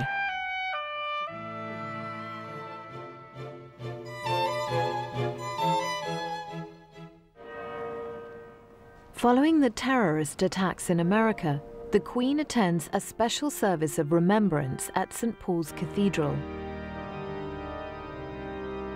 Before a congregation united in grief for the 3,000 victims, a candle is lit and thoughts turn to grieving families. At a more cheerful occasion, the Queen with her mother and sister Margaret acknowledged the cheers as the Queen Mother celebrates her 100th birthday. A year later, the scene has changed. Now Margaret can only raise her arm to acknowledge the birthday crowd. From her wheelchair, a lifetime flashes before her, back to happier days when she and her sister were part of the royal family firm under the watchful eye of their adoring parents. They were very tight-knit, they did a lot of things together. And of course, King George VI absolutely doted on his youngest daughter, Princess Margaret, who was cheeky and naughty and beautiful, and Princess Elizabeth was more studious, and he loved her too, but it was Margaret's sort of mischievousness that he adored and totally spoiled her. Trained by Queen Mary, the young Princess Elizabeth was very much like her grandmother. She didn't inherit her own mother's warmth and spontaneity, and the person she admires almost most, apart from Queen Victoria, is her grandmother, Queen Mary. And you can see a great resemblance between the two. You know, that shyness, that formality, that slight distance from the public. Aboard HMS Vanguard, bound for South Africa, the young princesses were filmed with their mother and father during the long journey to Cape Town. It was 1947, the first royal trip to the Empire since the war. It was also an opportunity for the young Princess Elizabeth, heir to the throne, to pledge her life to the service of the monarchy. I declare before you all that my whole life, whether it be long or short, shall be devoted to your service and to the service of our great imperial family to which we all belong. But I shall not have strength to carry out this resolution alone, unless you join in it with me, as I now invite you to do. I know that your support will be unfailingly given. God help me to make good my vow, and God bless all of you who are willing to share in it. Nearly 50 years later, after making that vow, the Queen returned to South Africa. She was welcomed to a country free from racial discrimination and a republic within the Commonwealth. Colour pictures of sleek people carriers replaced the old black and white fuzzy images of opened saloon cars. She advanced through the cheering crowds on a journey to meet the President, Nelson Mandela, and to unveil a plaque commemorating her visit. In November 1947, Princess Elizabeth married Lieutenant Philip Mountbatten. On his wedding day, her husband-to-be was given the title Prince Philip, Duke of Edinburgh. Princess Elizabeth was 21 years old. Following the war years, the country was still in the grip of austerity. The government recommended a low-key wedding, but for millions, it was a long overdue chance for celebration. The wedding dress, made of ivory satin, was designed by royal dressmaker Norman Hartnell. It was the first joyful royal event there had been since the war. And Britain had been through very difficult times of poverty, of people without homes after all the bombing of the cities. It was a very, very depressing time. And Churchill described the wedding as a bright ray of colour on the hard grey road we have to travel. On a cold November evening, the newlyweds arrived at Waterloo Station to board the royal train at the start of their honeymoon. Princess Elizabeth took along her favourite corgi, Susan. The young bride had met her husband 8 years earlier. The Queen was 13 when she first saw Prince Philip, who was then a young naval cadet at Dartmouth, and very good looking. You know, every sort of schoolgirl's idea of a dashing hero, blonde, lithe, very sort of athletic. They then met some years later, and of course was so different then. A courtship was conducted perhaps at a distance, but the Queen had met the man she loved, and I would think has never stopped loving. Princess Elizabeth was a young naval officer's wife stationed in Malta with her husband. These were happy days for the young woman. For Princess Elizabeth, it was like flying out of a cage. After all, she'd been brought up during the war at Windsor Castle, very much isolated. And there in Malta, she just lived the life of any naval wife, going to dances, going to parties, going to beach parties, just living a totally normal life. And it was perhaps the happiest period of her life. In November 1948, 6 days before her first wedding anniversary, Prince Charles was born at Buckingham Palace. Elizabeth wrote to a friend, "I can't believe he's really mine." This particular boy's parents couldn't be more proud of him. She saw him as much as any families, any aristocratic families see their children in those days. I mean, she would see him in the morning and she would see him in the evening.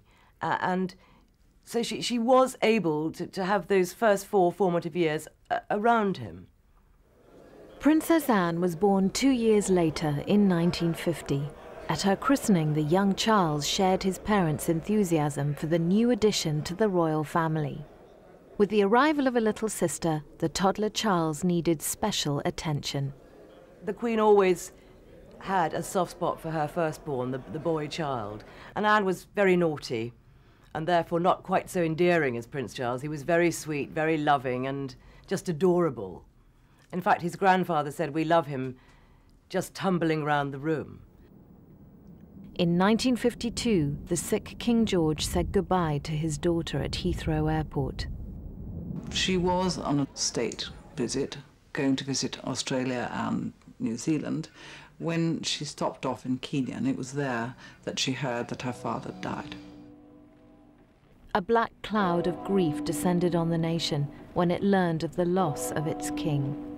But while the old king was being mourned, the new queen's reign had begun. The death of her father had a huge impact on her, because suddenly her young marriage, her young children were all but taken away from her. She was queen. She had specific duties which she had to do, which really left her very little time to see her children. The young children watched as their mother left Buckingham Palace in the gold state coach for her coronation at Westminster Abbey. Later, they joined her on the balcony to acknowledge the crowds.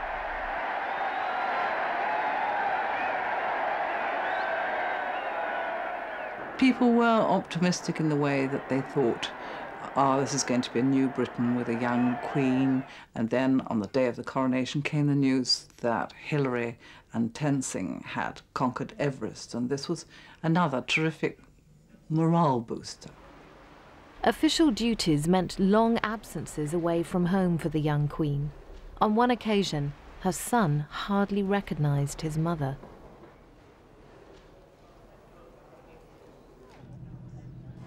Being a young member of the royal family had its compensations.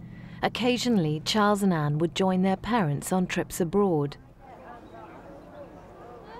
So we have to remember that Prince Charles and Princess Anne were born before she came to the throne, when she was still just the heir to the throne. And so she had more time, she had a more private life. As soon as she acceded to the throne, she had so much to do, so much to learn, huge Commonwealth tours to do, which in those days, before jet planes had really caught on, took months. The steam train allowed the young family to spend more time together. A special royal children's nursery coach was hitched up to the royal train, allowing the young children to travel in comfort with their parents. It was the great age of the train. They travelled everywhere by train, and there was a special nursery coach for Prince Charles and Princess Anne and their 2 nannies and their detectives and their footmen. And it was all fitted out beautifully. The luxury of royal nursery life soon gave way to the realities of education for Prince Charles. As a young boy, his own father had been sent away to a tough school with a Spartan regime. And so it was to Gordonston in Scotland that Philip sent his son. He is very much a boss in the home. he was the man he was the one who decided that the boys should go to Gordonstoun, whereas the Queen herself might have preferred Eton. She took her eye off her son. I think that she listened to her husband and said, look, I think it's a good idea if he goes away to a boarding school. And I'm not sure in retrospect that that was such a good idea, but then we'll never really know how Prince Charles would have turned out if he'd been to a sort of day school or had governors. It's very, very hard to tell. But I think Philip was very harsh on Prince Charles. We know that this has not been an immense success, and the poor Prince Charles was deeply unhappy there. But I think the Queen felt particularly that in her marriage it should be a traditional marriage of her time, in which the husband called the shots and the women ran the house. And also I feel that she had to compensate, felt that she had to compensate for the fact that she was, in essence, the boss, and this dominant male, macho man that the Duke of Edinburgh had to take second place in public anyway. In February 1960, Prince Andrew was born, almost 10 years after Princess Anne. So why the gap between their second and third child? She was just too busy. I think the Duke of Edinburgh thought that 2 children were probably enough. They had, after all, a boy and a girl. That was enough to ensure the succession. But then I think as the Queen, like many of us, at a certain age becomes a little broody and thinks how nice to have a baby, and that's what happened. Once you have one baby, you ought to have another to keep you company. At their first meeting, the teenage Princess Elizabeth confided in a friend that she never took her eyes off Philip. How have things changed since then? The Queen will call Prince Philip darling, but if she's in public or she's cross with him, she'll call him Philip. And one knows then that things are a little glacial.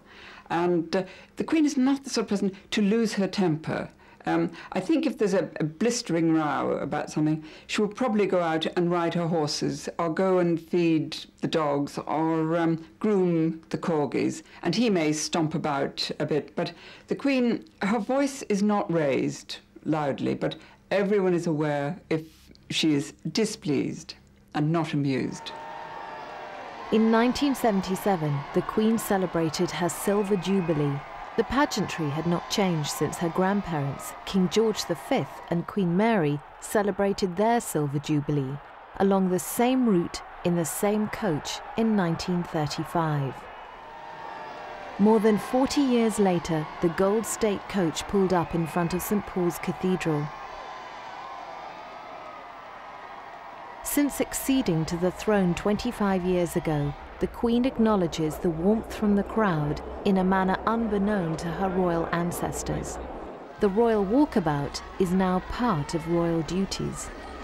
She comes from an era when it was not done for those people to be demonstrative in public. And sometimes she said after a day of meeting people, I simply ache with smiling, but as confided, it's a sad thing, she doesn't have a smiley face. But where she was actually very touched and very natural was the time of the Silver Jubilee, going through the streets, and the people came out once again and shook her warmly by the hand, and she was astonished by this. I think she gets a lot of her shyness from Queen Mary, the same sort of uprightness and inability, and yet so caring. Later, during the Silver Jubilee celebrations, the Queen paid tribute to her husband. In a speech at the Guildhall, she explained the real meaning of the royal we. We, and by that I mean both of us, are most grateful.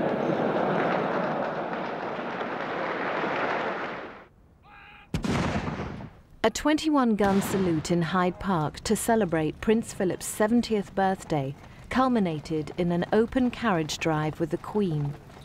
Prince Philip was born royal. He was the only son of Prince Andrew of Greece and his British-born wife Alice. His royal heritage extended to the Queen's love for her pet corgis. This fine specimen is the granddaughter of Susan. She's the corgi who accompanied the newlyweds in 1947 on their honeymoon to Hampshire. The current pack of 7 corgis is the 10th generation descended from Susan. The Queen is in the palace. She does give them afternoon tea herself. I mean, she chops up their food and their biscuits and puts it down in little silver salvers. And some of them are quite snappy and are not averse to biting an ankle. And I sometimes think that gives her a very secret chuckle. After lunch at Windsor, and this is quite disconcerting for guests, the Queen will spray dog biscuits around under the table. The footman appears with a salver, and on one occasion the salver of dog biscuits was presented to the Queen, and a nervous bishop who was sitting beside her actually took one and ate it. In Windsor Great Park, the Queen watches Prince Philip enjoy one of his favourite pastimes, carriage driving. However, she is not amused when a crowd of nosy photographers get in her way.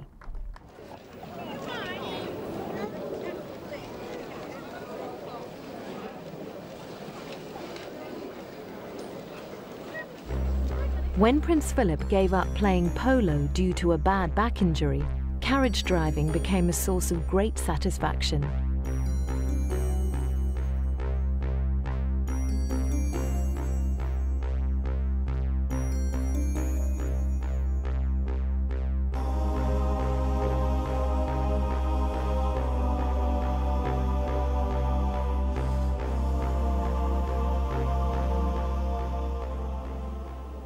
Although the Queen lives in palaces and castles, she is a famously frugal person, despite owning private estates valued at £75 million.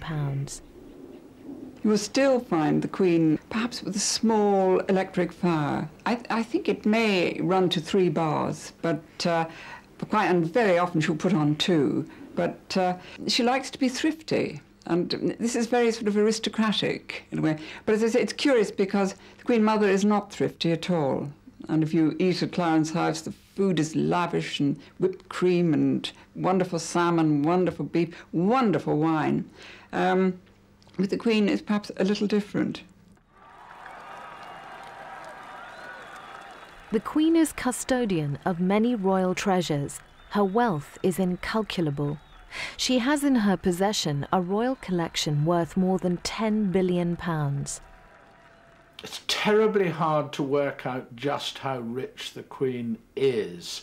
It's very hard to separate the goods, chattels, which are very valuable ones, that she is custodian of for her life. You can't sell any of these things. So I don't think that should be included in her assets. The stamp collection of Buckingham Palace is worth millions. All the china, and she's got so many different sets of dinner sets, and whereas you or I might have, we consider ourselves likely to have 20 set pieces, hers are most likely 450 set pieces of every item. She's most likely got 20 of those. Meissen, porcelain, all the great ones of the world. Now, is that hers, or is she just custodian? I think she's just custodian. Her art collection is just astonishing. There are so many Van Dycks around, there are Michelangelos. I mean, absolutely endless goodies, but I'm not sure that she can classify them as being hers. I don't think she can. Certainly not the crown jewels, that's the state. But obviously this is an immensely rich woman. The Queen is an excellent horsewoman and enjoys a good canter in Windsor Great Park. She breeds her own horses from her studs in Norfolk and Hampshire. They are run on a commercial basis and all the profits are taxed.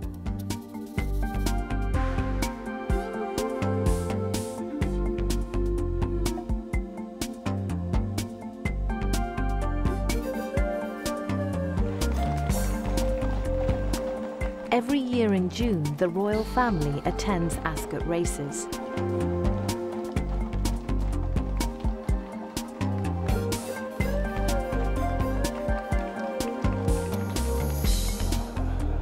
The Queen's passion for racing goes back to her father, who had a string of racehorses. An early victory for her was in 1952 at glorious Goodwood. It was announced during the meeting that the Queen had leased the colt Gay Time from the National Stud. So it was a fitting climax when, on the last day of the meeting, Gordon Richards, riding for the first time in the Queen's colours, rode Gay Time to victory in the Gordon Stakes.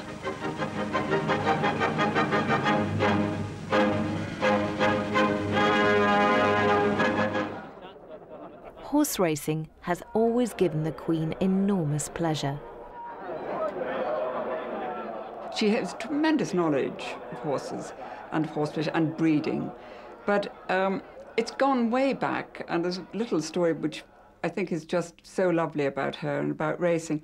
She's very fond of her trainers, and years ago, there was a trainer called Captain Charles Moore, very old man, who was very, very ill. And she went to see him with the Queen Mother, and she said, "Well, how are you, Captain Moore?" "Well, ma'am," he said, "to tell the truth," he said, "I feel like a rabbit that's just been bolted by a ferret." She said, and turned to the Queen Mother. She said, "Well, I've been called many things behind my back before, but I've never been called a ferret to my face before." At the races, she expresses her emotions. You can see the sort of absolute girlish glee with which she treats them. A win, she'll run down, you know, to get a better view, and, you know, her face lights up as you never see it light up on public occasions.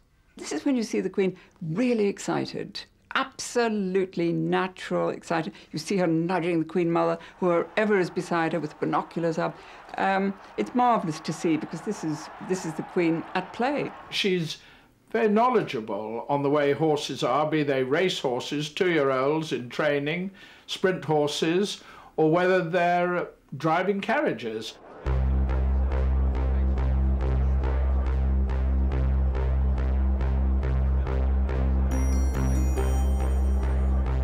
Among the Queen's myriad of less well-known duties is her stewardship of the Duchy of Lancaster.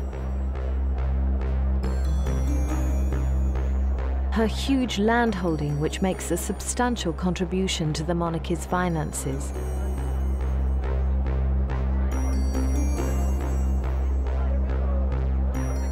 As its landlady, the Queen pays the Duchy regular visits. Her tenants turn out delighted to see their Queen at close quarters.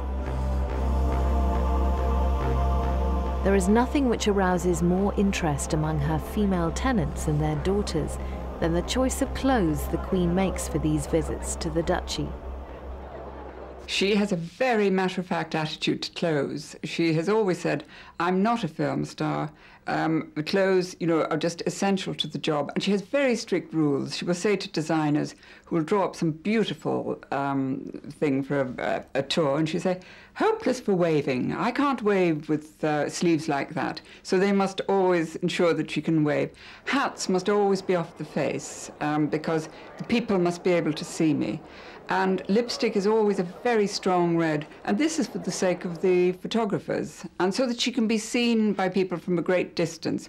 But she doesn't have a frivolous attitude to clothes, though she does like pretty, bright colours. She likes lemons, pinks, blues, purples, although she looks very good, actually, in dark colours. On one occasion, she was wearing she'd chosen a very pretty outfit for Fergie and Andrew's wedding. It was kind of bluey lilac-y, and had some kick pleats, and she was trying it on with her dressmaker.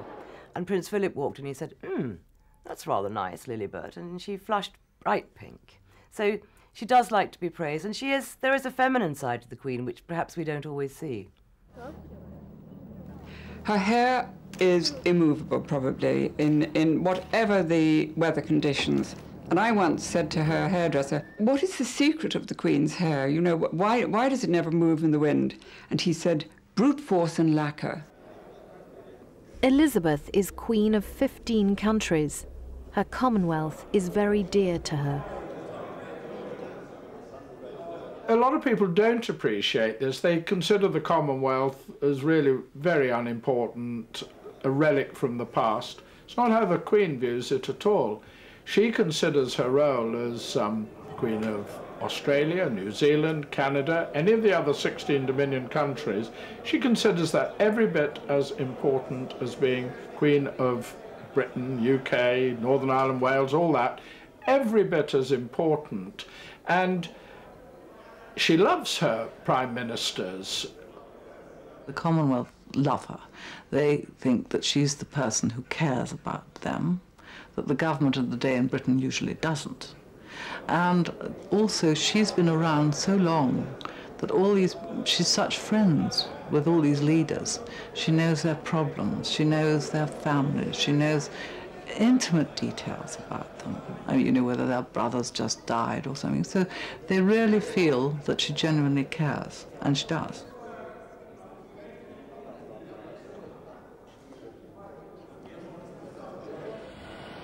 As a world traveller, the Queen is often exposed to all the pitfalls of bad planning. During a visit to the United States, a speech at the White House resulted in some red faces.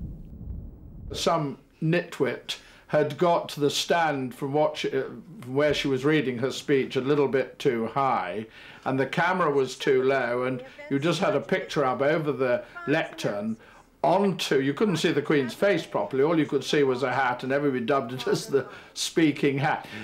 She finds this actually immensely amusing. She has a great sense of humour. During a visit to Russia, the Queen entertained President Yeltsin and his wife. Receptions on the royal yacht. Drinks are very lavish indeed, and of course this loosens people's tongues, and she loves that, and she loves people to be natural. And I've been at some receptions abroad where people have perhaps relaxed a bit too much, and they start to tell her a story which is terribly funny to the rest of us, but you wonder, how is this going to go down? And she loves it. She's very easily amused and makes people feel very good. Well, the Queen's friends will tell you what a wonderful sense of humour she has, and how she likes to laugh at herself, for a start. And she loves ridiculous things. I mean, she'll laugh till the tears run down her face. And then she's got a quick wit, a sense of irony. I mean, there's a story I particularly like. And she was in a Norfolk shop, dressed as she normally is in the country with her headscarf and everything. And a woman came up to her and said, I hope you don't mind my saying so, but you look awfully like the Queen. And the Queen said, how very reassuring. In 1981, Prince Charles set out to marry Lady Diana Spencer, the daughter of one of the Queen's equerries. It was heralded as a great step forward for the House of Windsor. I think the day that the Prince of Wales married Lady Diana Spencer was a great day for the Queen. What it was showing that day was that the continuity of her family was being continued in a correct and proper manner. He was quite late when he married Prince Charles, you know. He was old for a Prince of Wales to marry anybody. I think there was always a certain amount of concern about Diana, who was really quite young for her years. She was young anyway, but she was quite childlike, and I think there must have been a little bit of concern from the Queen on that. She'd come from a family who the Queen knew and respected. I mean, Diana's father, Earl Spencer, had been an equerry not only to herself, the Queen, but to her father, King George VI, and previous ancestors of the Spencers had served the royal family going back 2 or 3 centuries. So there was sort of good pedigree there. And although the Queen may have had 1 or 2 reservations, I mean, we'll never really know, she's so clever at hiding all her feelings, I think she was happy and satisfied that her son was marrying somebody and they would produce children, and the continuity of the House of Windsor would almost certainly keep going.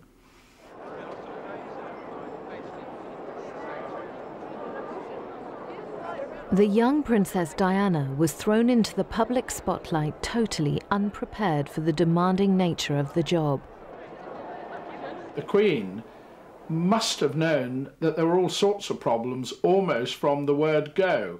So without us knowing, and she hid this very well, she was aware that Diana was having an incredibly difficult time settling down to married life.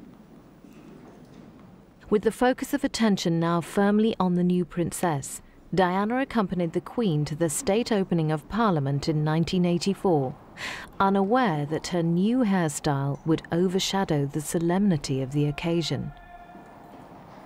She had this incredible new hairstyle, and this very important, dignified occasion, which is all part of the process of being the sovereign, the head of state, the opening of Parliament, was just blown out the window because all the newspapers and the televisions really concentrated on Diana's hairstyle rather than the solemnity of the occasion.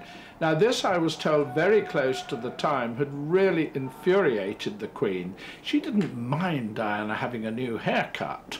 That wasn't the point. The point was that by introducing it on the day of the opening of Parliament, she took all the emphasis away from the dignity of the occasion, and it all concentrated on Diana, and that was not very good for democracy and for the House of Windsor. In 1985, Prince Andrew, a naval officer, married Sarah Ferguson, a commoner. All the royal family turned out to welcome their new member. As a former naval officer's wife herself, the Queen could not understand why Sarah was so different to her. Their backgrounds are so very different from hers. After all, she'd grown up with it. She'd been used to Buckingham Palace, Windsor Castle as a child. She'd been trained for her job for forever. And so I don't think she fully understood the difficulties that these girls experienced. And I think when it came to the Duchess of York, particularly so, because for the Queen, her own naval days as a naval wife had been absolute joy to her. And the fact that Sarah Ferguson didn't, or the Duchess of York didn't seem to enjoy that aspect of her husband's life, she found very difficult to understand. The Queen did not fully appreciate the gulf between her and her daughters-in-law. Although differences were to develop later on, she obviously thought she'd done her best to protect them. If we look back, remember it was the Queen who called the editors to the palace in the early days when the Princess of Wales felt she was being pressurised by the press and the media. And the Queen said, you know, my daughter-in-law's peace must be protected. And she, at that time, moved to protect the princess. Princess of Wales to her was like an adorable, skittish niece. I mean, she just knew Diana from childhood. And so she was indulgent, caring, and a little bit bewildered sometimes. I mean, in the early days, when the princess was married, and they were at Balmoral, and it was a stuffy occasion, the princess would jump up from the table and run round the table and sit on Prince Charles's lap and give him a kiss. I mean, something like that had never been seen before amongst the royal family. The Queen would just shake her head and give a little smile.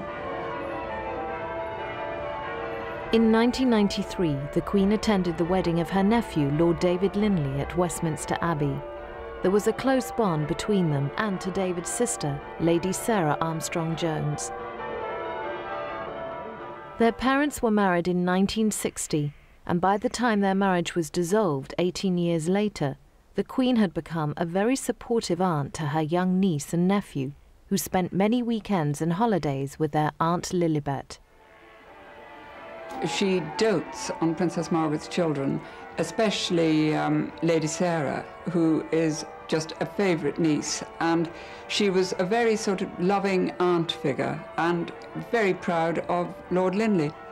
I think one of the Queen's courtiers said to me that sometimes those young children thought the Queen was their mother, because she would always take them up to Balmoral with her when Princess Margaret and Lord Snowdon would go on their summer holidays to Sardinia or to Tuscany.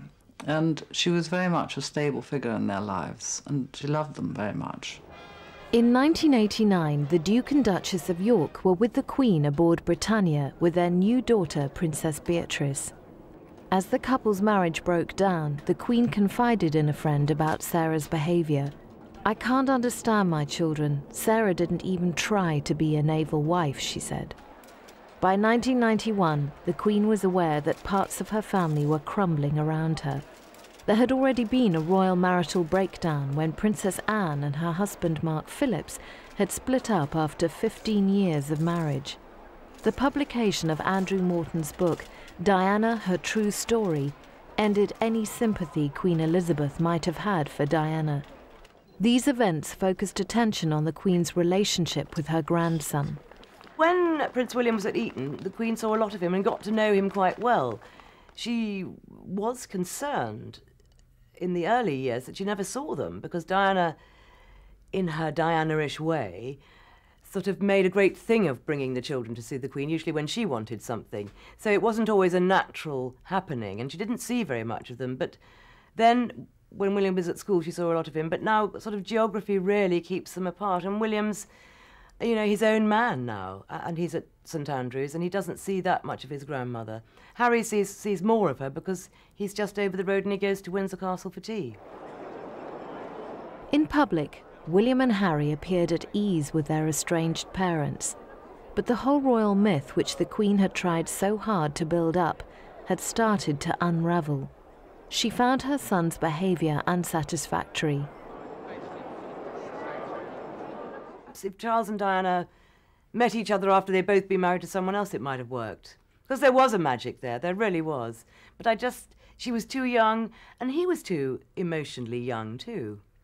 And he just had never met anyone like Diana, who was so demanding.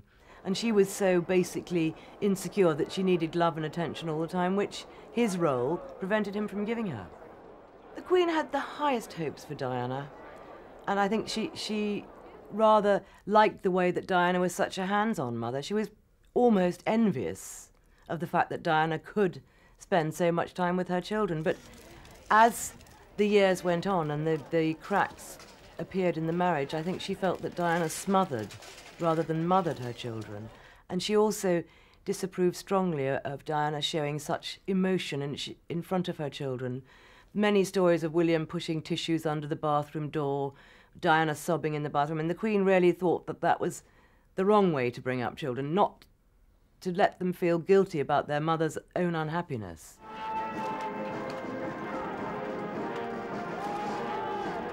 The two young women who had voluntarily married into the royal family enjoyed all its privileges and then turned on the system.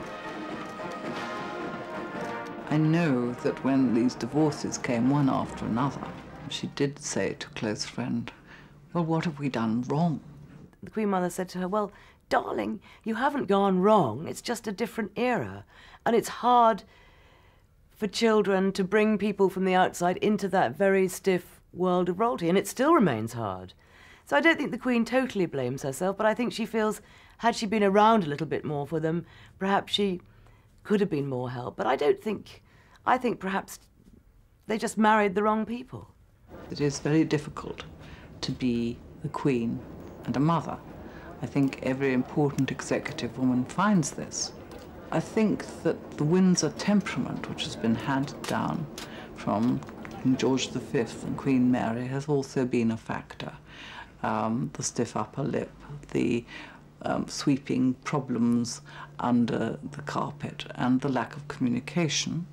And this also comes from living in enormous houses like Buckingham Palace, where they live quite separate lives, each with their own suite and their own servants. And so it isn't that you have a jolly get-together in front of the television. It's a different life. In 1992, the Queen's home, Windsor Castle, was severely damaged by fire. Where the finest carpets once lay, there were only charred remains. The government asked the Queen to pay for rebuilding and restoration. Coming on the heels of her family's other catastrophes, the Queen alluded to her sadness in a speech at the Guildhall. 1992 is not a year on which I shall look back with undiluted pleasure. In the words of one of my more sympathetic correspondents, it has turned out to be an annus horribilis. I suspect that I'm not alone in thinking it so. It couldn't have been worse, could it? All the children's marriages going wrong one after another. the tremendous scandals in the papers, the constant attention to the royal family's private lives, and then the outspoken criticism of her, which she wasn't used to. She'd been used to nothing but kindness all her life. And when the public turned on her at the time of the Windsor fire and said, no, we won't pay, I think she was deeply hurt and surprised by this.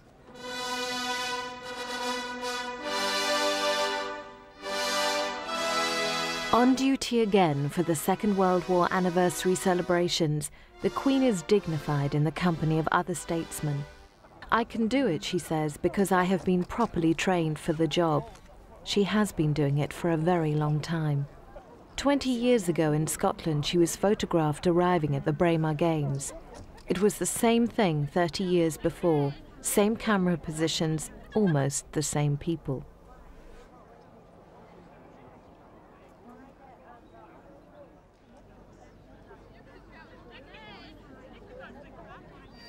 Back in the 80s, the Queen was hoping that a new royal generation would be equipped to take over. In the event, the new blood made her task a little more difficult. Despite her natural ability to raise the image of royalty with her hands-on approach, Diana realized too that she was not the Queen's type of girl for the job. It has to be said that Diana was more interested in buying clothes than country pursuits. Did the news of her death shock her? Of course the Queen was shocked when Diana died, as was everybody else. But her concern wasn't actually for Diana or her family or her Prince Charles. It was for her grandchildren. And William and Harry were up at Balmoral, staying with the Queen in Scotland. And her whole concentration was on protecting and safeguarding those poor young children as best she could. When the Royal Standard was not flown at half-mast, the Queen narrowly escaped a major public relations disaster. She then gave orders for a flag to be put up, never happened before, and that it should fly at half-mast. I think she was out of touch. I think it was mainly because she was trying to protect the grandchildren, and I think she very nearly got it seriously wrong. At his mother's funeral, the young Prince William walked beside Prince Philip. Prince William asked his grandfather to walk in the funeral procession. It was Prince William's request. And I think that Prince William is probably the sort of son Prince Philip would like to have had. I think he's very proud of him. And he likes Prince Harry's robustness. And I think he's very devoted to them in his way. The death of Diana will have a lasting impact. I think it probably will be looked at in the history books as the time when the monarchy radically changed its attitude to its past and its future. Enter Mrs. Camilla Parker Bowles, longtime friend and mistress to Prince Charles, and possibly his next wife. I don't think the Queen will ever willingly accept Camilla Parker Bowles as her daughter-in-law. I think that any marriage between Charles and Camilla gives a big problem to the House of Windsor, and that is the Queen's consideration above the happiness of her son, Charles. So I don't think that'll happen. She has seen and met Camilla once in the last, I think it's 26 years. They met for about 4 seconds. Camilla Parker Bowles dropped a curtsy and said, "Hello, ma'am," and then the Queen moved swiftly on. Since then, she has not set eyes on the lady at all. The unity of the royal family is held together by an ageing generation of royals, essentially private and self-contained in their own world. Royal appearances often make headlines for the wrong reasons. Princess Margaret's health is a major concern for the Queen. She's quite strict with Margaret. When Margaret burnt her feet in the bath a few years ago, which was the beginning of all her problems, the Queen would make her get out of her wheelchair and walk. She's quite strict with, I mean, she says get on with it, it's her sister. But she's also very concerned for Margaret and wants to have her around her so that she can sort of lend a sisterly support. And during the unhappiness of Margaret's marriage, the Queen was always there for her, but she was kind of, you know, thought Margaret was a bit of a drama queen, and she wouldn't stand any nonsense from her. For all its problems, the Queen's own family, with its succeeding generation, is the guarantee of the monarchy's continuity. There won't be an abdication. That's never ever been discussed at Buckingham Palace or anywhere else. It just doesn't enter any of their minds of an abdication. The main reason for that, there are all sorts, but the main one is that the Queen was anointed with holy oil and took a vow to continue as sovereign until she died. It was taken before God. The Queen is a deeply religious person, a practicing Christian, and when she took that vow, that was for life. That's why there won't be an abdication above all other considerations. Like most families, the Windsors have not been unscathed by the vast social changes of the last century. I think in this day, it's very difficult being a queen because you have to appear to be modern and outgoing, and yet remember, she's been in that ivory tower since the age of 26. She's never been able to walk down the street and buy an apple. She doesn't even know the price of an apple. So then relating to this modern world when you're in the ivory tower, very difficult. And really, she's often said she just wants to go and live in the country with her dogs and horses.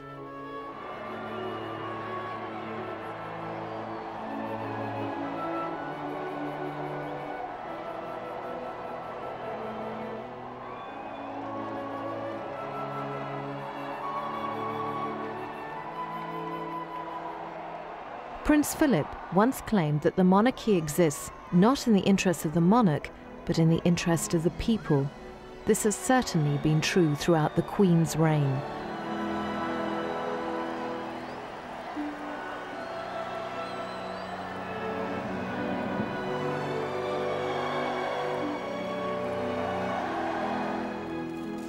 Amidst the call for changes in the monarchy, one should not forget the extraordinary relationship which has existed between the people and its sovereign over the last 50 years and before.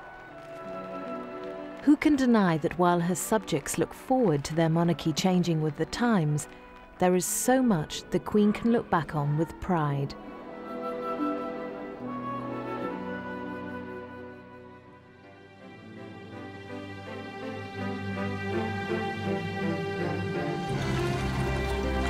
For the last 50 years, the Queen's marriage to Prince Philip has been like a golden thread woven into the fabric of her life as Princess Elizabeth and as Queen Elizabeth II. In the massive change which her kingdom has undergone during her reign, the Queen's relationship with Prince Philip has been a welcome constant and a source of reassurance to her subjects. It all began officially with their engagement in June 1947.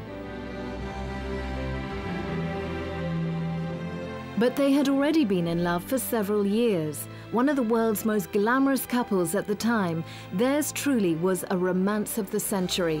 In November 1947, amidst cheering crowds, they made their way to Westminster Abbey to be married in a magnificent ceremony. Elizabeth's wedding dress of white satin was embroidered with 10,000 seed pearls and crystals to form the illusion of a mass of flowers, including the Rose of York. The train, over 18 feet long, proved almost too much to handle for her pages, her cousins Prince William of Gloucester and Michael of Kent. When the royal couple appeared on the balcony of Buckingham Palace, they were greeted by huge crowds. It was hard to believe that the King and the government had originally planned a family wedding at St George's Chapel for fear that a large ceremony would offend the British people, still beset by rationing. Most of the jewellery worn by the royal family had been in stores since 1939.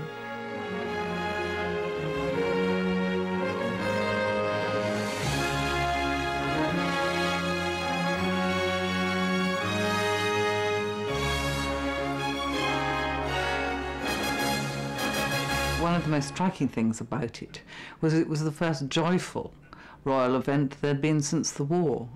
And Britain had been through very difficult times of poverty, of people without homes after all the bombing of the cities. It was a very, very depressing time. And Churchill described the wedding as a bright ray of colour on the hard grey road we have to travel.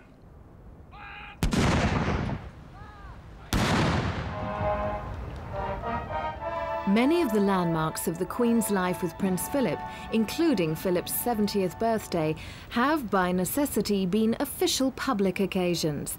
Consequently, to many of her subjects, the Queen's relationship with her husband has sometimes seemed essentially formal. Even their departure for their honeymoon had to be supervised by countless officials. But as they left by train for Broadlands, the country seat of Philip's uncle Lord Mountbatten, it was quite clear that the future Queen was looking forward to spending some time alone with her bridegroom. It had been a long wait for both of them. The Queen was 13 when she first saw Prince Philip, who was then a young naval cadet at Dartmouth, and very good looking. You know, every sort of schoolgirl's idea of a dashing hero, blonde, lithe, very sort of athletic. They then met some years later, and of course was so different then. A courtship was conducted perhaps at a distance, but the Queen had met the man she loved, and I would think has never stopped loving. Perhaps their happiest time was between their marriage and her accession to the throne. Prince Philip rejoined the Navy and was stationed in Malta. Here, for much of the time, the princess had the freedom to enjoy the life of a naval officer's wife. For Princess Elizabeth, it was like flying out of a cage. After all, she'd been brought up during the war at Windsor Castle, very much isolated. And there in Malta, she just lived the life of any naval wife, going to dances, going to parties, going to beach parties, just living a totally normal life. And it was perhaps the happiest period of her life. During this near idyllic period, Prince Charles was born. Charles's grandparents, George VI and Queen Elizabeth, his great-grandmother Queen Mary, and the entire nation were as excited at the birth of the second in line to the throne. Sometimes Princess Elizabeth and Prince Philip shared their enthusiasm as new parents with the newsreel makers of the day, anxious to show the progress of their son to his future subjects.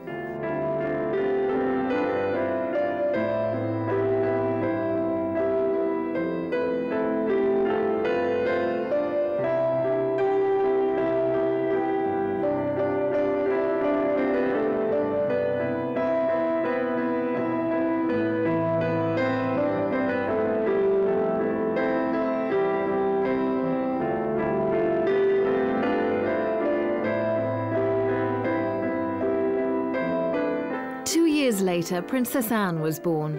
As parents, Princess Elizabeth and Prince Philip were delighted with the birth of their daughter. So was the entire royal family.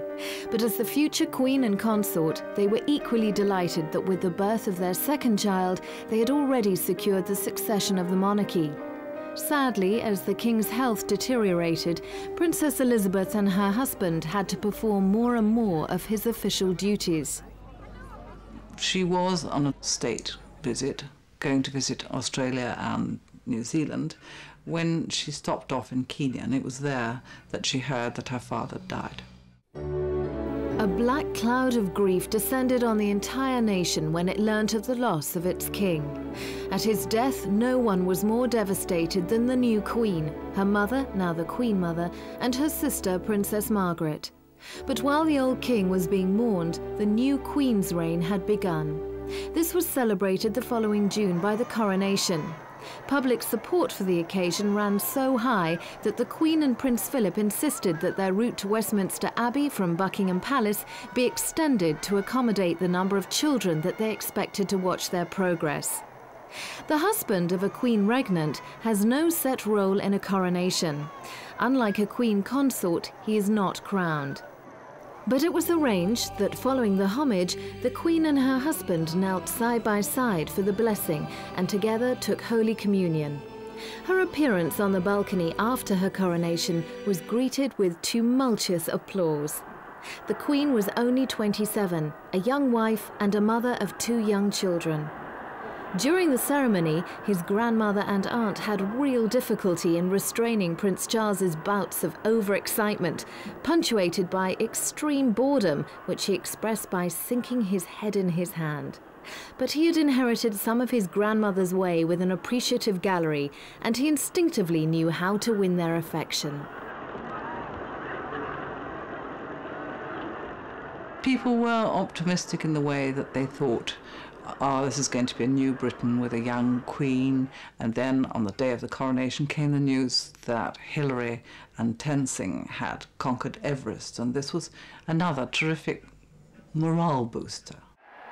Queen Elizabeth was only 27 when she acceded to the throne. Having Prince Philip, some 5 years her senior, at her side was to prove a great source of strength and comfort to her.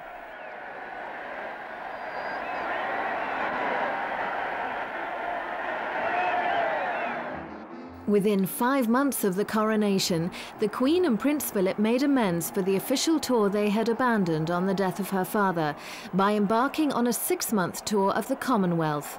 In all, they travelled some 43,000 miles.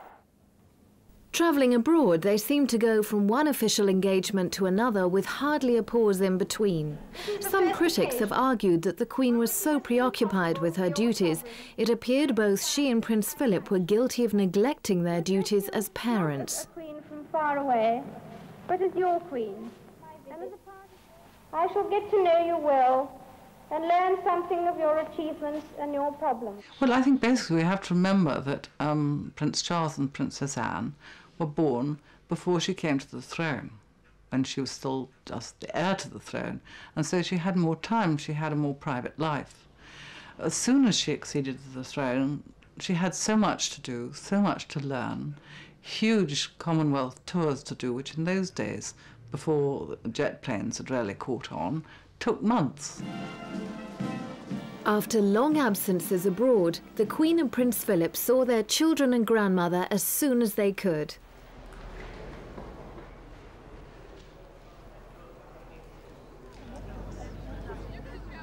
Occasionally, Prince Charles and Princess Anne would be flown out to meet their parents on their way home, and sometimes enjoyed the company of some exotic playmates there.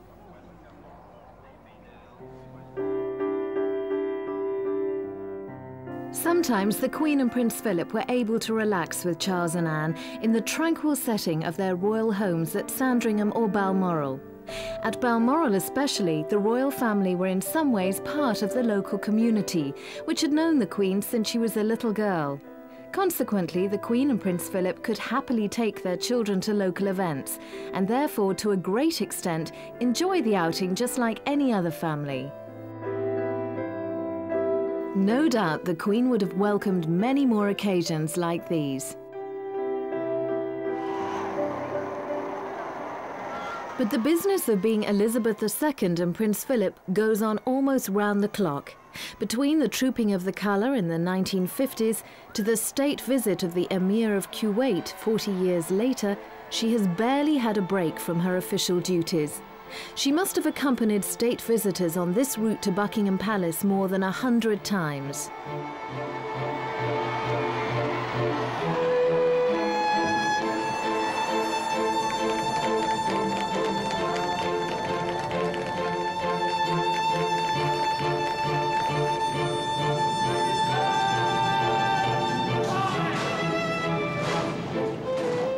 Years before she received the Emir of Kuwait, she received King Faisal of Saudi Arabia.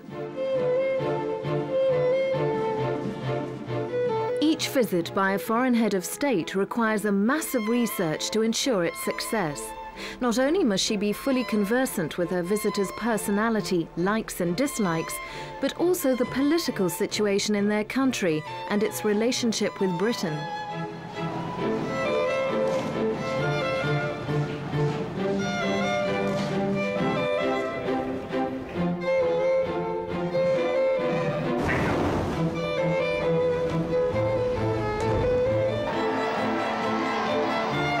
One of the climaxes of the Queen's reign was the Silver Jubilee of 1977. 1 million people packed the Mall to cheer the Queen and Prince Philip as they rode in the Golden State Coach from Buckingham Palace to St Paul's Cathedral for a service of thanksgiving. Here she was accompanied by both Prince Philip and Prince Charles. After the service, she went on a walkabout through the City of London. Some of her subjects regarded the Queen's open enjoyment of mingling with the crowds as out of character. She comes from an era when it was not done for those people to be demonstrative in public.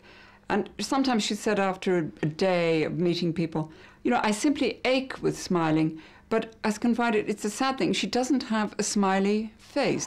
But where she was actually very touched and very natural was the time of the Silver Jubilee, going through the streets, and the people came out once again and shook her warmly by the hand, and she was astonished by this. I think she gets a lot of her shyness from Queen Mary, the same sort of uprightness and inability, and yet so caring. The Queen gratefully acknowledged the part Prince Philip had played in her reign. We, and by that I mean both of us, are most grateful.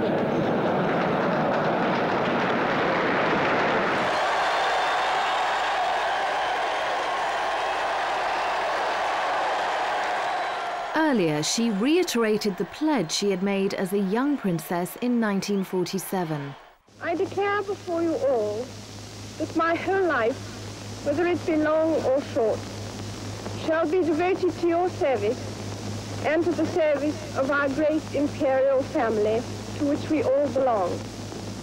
God help me to make good my vow, and God bless all of you who are willing to share in it. The Queen made that declaration near the end of the royal tour of South Africa in 1947. One purpose of the tour was to thank South Africa for its effort in the Second World War. Another was to stop the rise of the Nationalist Party, which planned to disenfranchise the black population. The tour's subsequent failure to achieve this aim was a great disappointment to the Queen. And so, years later, she took great pleasure in her visit to South Africa after the abolition of apartheid and its readmission to the Commonwealth, and in receiving President Mandela as South Africa's first black president. During their visit to South Africa in 1947, the royal family was given a rapturous reception wherever they went. To accompany their children on the tour, King George VI and Queen Elizabeth had taken their favourite equerry, Group Captain Peter Townsend, with them. Fatefully, as the tour progressed, his friendship with Princess Margaret deepened. Her wish to marry Group Captain Townsend after his divorce from his first wife became one of Elizabeth II and Prince Philip's most difficult problems. I have to say that they didn't cope that well. Firstly, they tried to pretend that the problem didn't really exist and that it would go away, and that probably Townsend and Margaret, their romance wouldn't last. What was interesting about it at the time was it was the first time that the public really felt that the royal family's private life was part of their life and that they had the right to comment on it. When Princess Margaret went to the East End with a friend of mine to visit settlements there, all the women in the street would say, you know, go for it, Meg, you know, you do what you want. Now, this is the first time that the royal family had experienced that kind of personal interest in their private affairs. For allowing her sister's love match to be vetoed, some critics have accused the Queen of cruelty. I think the Queen behaved beautifully and very humanely to her sister. I think perhaps very early on steps might have been taken to part the couple before it got too serious, and nobody did anything. It was a very difficult time for Princess Margaret. After all, her adored father had died, and she still felt his loss. And she found in Townsend a very sympathetic shoulder to cry on. And he was very popular with the royal family, particularly with the Queen Mother. And he and the Queen Mother and Princess Margaret very much part of the same circle at Clarence House. Unlike previous Dowager Queens, the Queen Mother did not bow out of public life on the death of her husband. On the contrary, she issued a declaration that she wanted to continue with the good works that she'd been carrying out whilst Queen, and ever since she has remained a pillar of the monarchy and a source of strength to her daughter.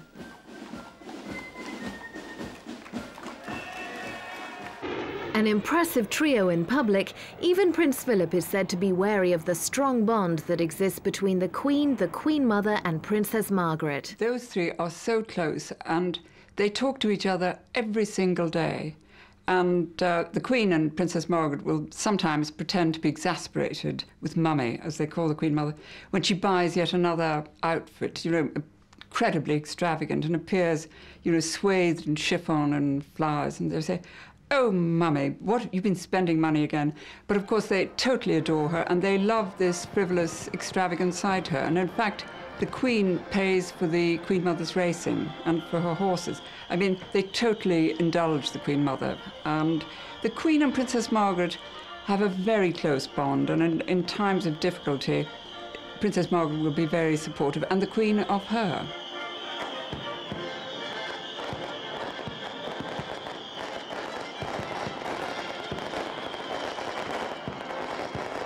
When she was a child, she was taught to keep the wrapping paper from her presents and the ribbon, and it all had to be flattened out and put away, and the ribbons rolled up. And I think these are habits that stick with you. You will still find the Queen in Buckingham Palace, perhaps with a small electric fire. I think it may run to 3 bars, but and very often she'll put on 2. But she likes to be thrifty. And this is very sort of aristocratic in a way. But as I say, it's curious because the Queen Mother is not thrifty at all. And if you eat at Clarence House, the food is lavish and whipped cream and wonderful salmon, wonderful beef, wonderful wine. With the Queen, it's perhaps a little different.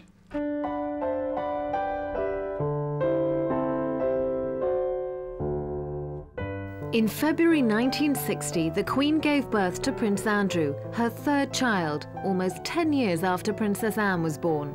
The Queen had been thrilled to find herself pregnant again and described the future Duke of York as a welcome surprise. She and Prince Philip completed their family with the birth of Prince Edward 4 years later. Some commentators have claimed that the Queen and Prince Philip had an easier time with their 2 younger children. As growing children, both Andrew and Edward seemed more at ease than their elder brother. Perhaps this was because their parents took a more direct approach in their upbringing. So why did they leave a gap of nearly 10 years between their 2nd and 3rd child? She was just too busy. I think the Duke of Edinburgh thought that 2 children were probably enough. They had, after all, a boy and a girl. That was enough to ensure the succession. But then I think as the Queen, like many of us, at a certain age becomes a little broody and thinks how nice to have a baby, and that's what happened. Once you have one baby, you ought to have another to keep you company. All of Prince Philip's sons followed him to Gordonston, where he had been one of Kurt Hahn's first pupils. He is very much a boss in the home. He was the one who decided that the boys should go to Gordonston. You know, whereas the Queen herself might have preferred Eton. We know that this has not been an immense success, and poor Prince Charles was deeply unhappy there. But I think the Queen felt particularly that in her marriage it should be a traditional marriage of her time, in which the husband called the shots and the women ran the house. And also I feel that she had to compensate, felt that she had to compensate for the fact that she was, in essence, the boss, and this dominant male, macho man that the Duke of Edinburgh had to take 2nd place in public anyway. Throughout his marriage, Prince Philip has pursued many public interests of his own. The most famous of these has been the Duke of Edinburgh's award scheme, which he launched in 1956. Since then, over 2 million people have met personal challenges and enjoyed many forms of recreation which they would never have undertaken but for the scheme's existence. Where are the rest of them? Like his brothers, Prince Edward successfully participated in the scheme to his father's great delight and took the scheme over after his father retired.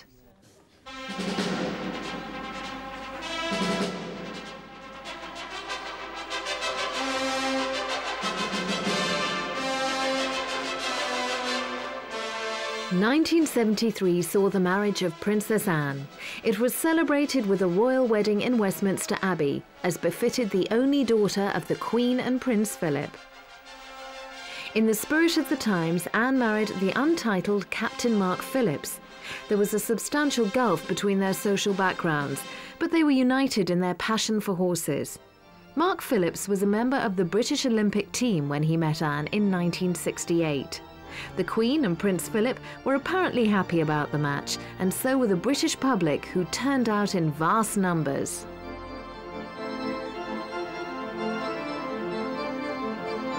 The Queen Mother once ironically observed that had Anne and Mark's details been fed into a dating agency computer, it would have certainly made them a perfect match. Princess Anne's marriage was to end in divorce, but not before it had produced the Queen's first 2 grandchildren, Peter and Zara Phillips. Anne would often bring her young family to join her unmarried brothers and her parents at Balmoral, where altogether they would enjoy a well-earned rest.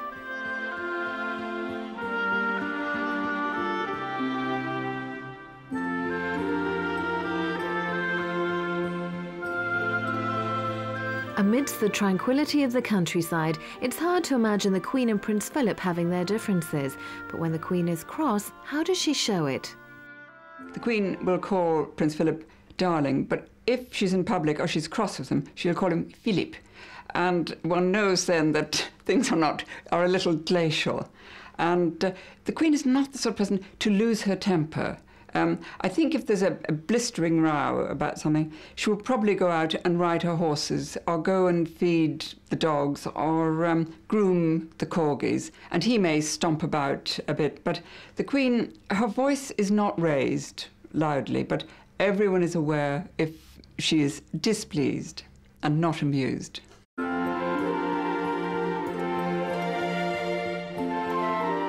It was at Balmoral, whilst on holiday with the royal family more than 50 years ago, that Prince Philip unofficially asked the Queen to marry him, and she unofficially agreed to it.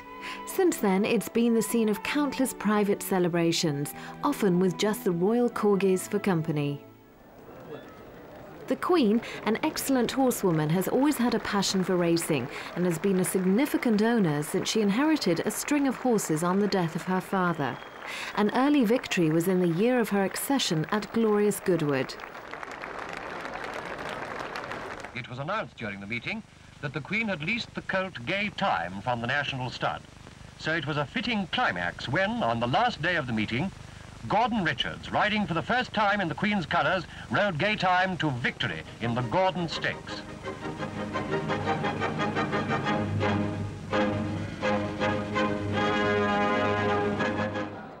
Since then, the Queen has gone on to win all the English classics except the Derby. But whatever the result, horse racing has always given the Queen enormous pleasure.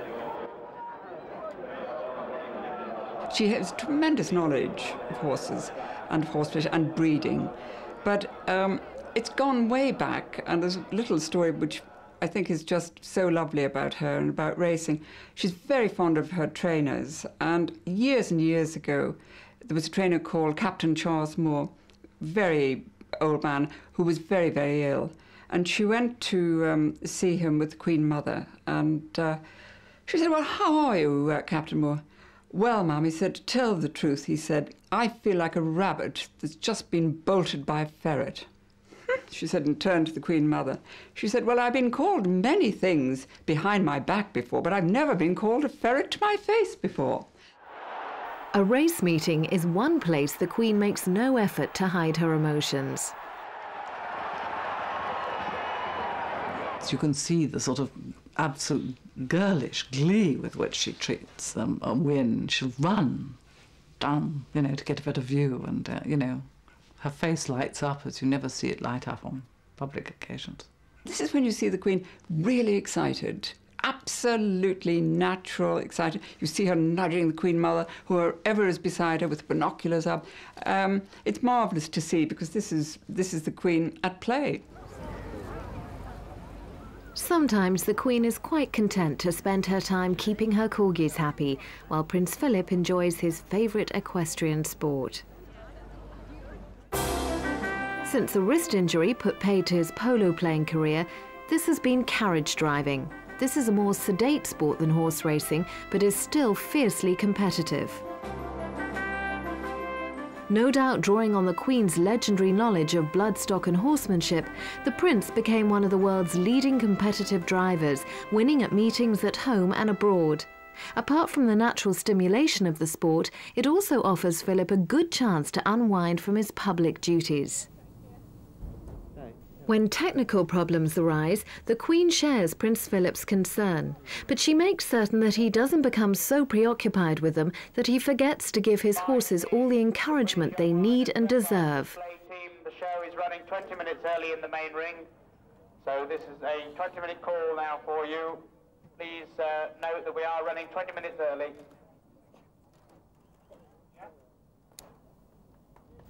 A favourite competition of Prince Philip's has been the Harrods International Driving Grand Prix, which is held on home territory for him, Windsor Great Park.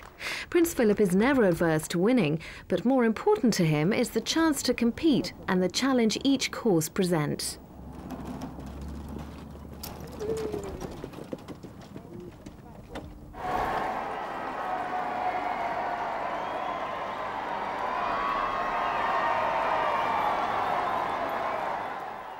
The 34th year of the Queen's marriage saw the wedding of Prince Charles to Lady Diana Spencer. The tragic death of Diana, the Princess of Wales, makes it impossible to recall this event without extreme sadness. But no account of the Queen's marriage could be complete without the marriage of her eldest son and heir apparent. Overshadowed though it is now by subsequent events, Charles and Diana's wedding was one of the most magnificent royal occasions of the century. It would be impossible to pass over the nation's massive enthusiasm for this occasion. Huge crowds flocked to London and an enormous audience watched the ceremony on television. There has never been better evidence for the deep affection the British people had and continues to have for its monarchy. One of the many national rituals the Queen performs is the state opening of Parliament. In the Queen's speech, she outlines the forthcoming programme of legislation. There are numerous other rituals more intimately connected to the throne, which the Queen dutifully performs every year. Among these are the investitures of the several orders of chivalry over which she presides. The most senior of these is the Order of the Garter. Those who've been appointed to the order include several foreign royalties, as well as senior members of the British royal family, senior members of the nobility, and the most distinguished former politicians and servicemen. As the Knight of the Garter, Prince Charles used to attend these ceremonials with Princess Diana. As head of the Commonwealth, the Queen fervently believes in this unique international club, the curious grouping of countries which encompass a quarter of the earth. In many ways, she is the Commonwealth, and she sees it as a central part of her role to ensure that the Commonwealth is preserved and strengthened. Since she came to the throne, virtually every nation in the Commonwealth has achieved independence, and most of them have opted to be republics so that the Queen is no longer their head of state. Many people believed that, because of this, the Commonwealth would disintegrate, but the reverse has proved true. Prince Philip has shared the Queen's commitment to this family of nations by accompanying her on all her Commonwealth tours. He has also undertaken several tours on his own to some of the more remote regions.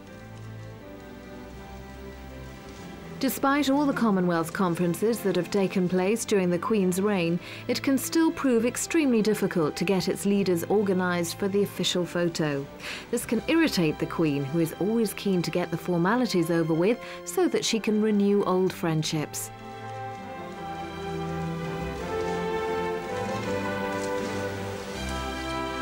You only have to go to a Commonwealth Day reception to see the tremendous joy there is on her face and in the face of the people around her. The Commonwealth love her.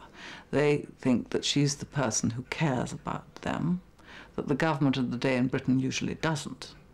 And also she's been around so long that she's such friends with all these leaders. She knows their problems, she knows their families, she knows intimate details about them. I mean, you know, whether their brothers just died or something. So they really feel that she genuinely cares, and she does. Breaking with all tradition, Queen Elizabeth II was the first English monarch to meet the Pope since the establishment of the Church of England by Henry VIII.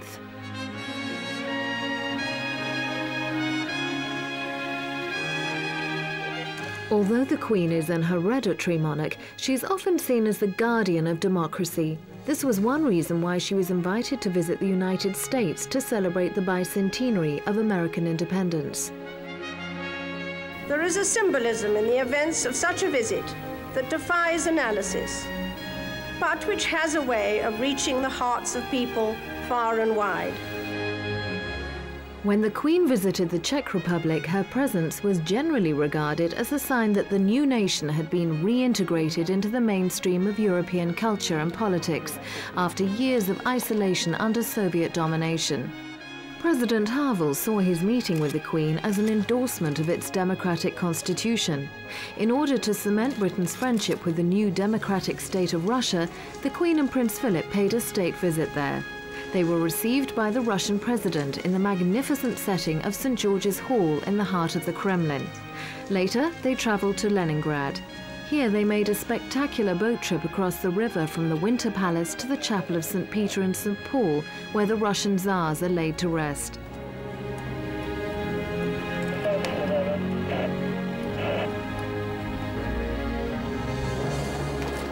They also attended a commemoration of the 600,000 Russians who died of starvation in the 900-day siege of the city in the Second World War.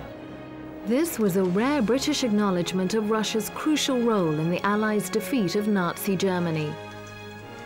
One evening, the Queen and Prince Philip furthered cultural relations between Russia and Great Britain by attending the Bolshoi Ballet. The Queen also entertained the Russian president and his wife, Mrs. Yeltsin, aboard the Royal Yacht Britannia with a banquet in true royal style. The Queen and Prince Philip's second son, Prince Andrew, married Sarah Ferguson in July 1985. There was unrestrained excitement during the celebrations, led by the Princess of Wales.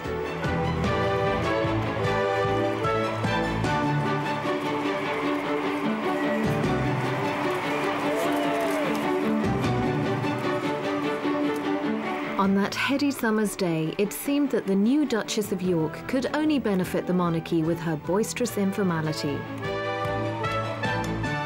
It was unprecedented that the Queen stood amidst her subjects. Princess Diana carried the second in line to the throne amongst the throng to see his uncle and his new aunt head off for their honeymoon.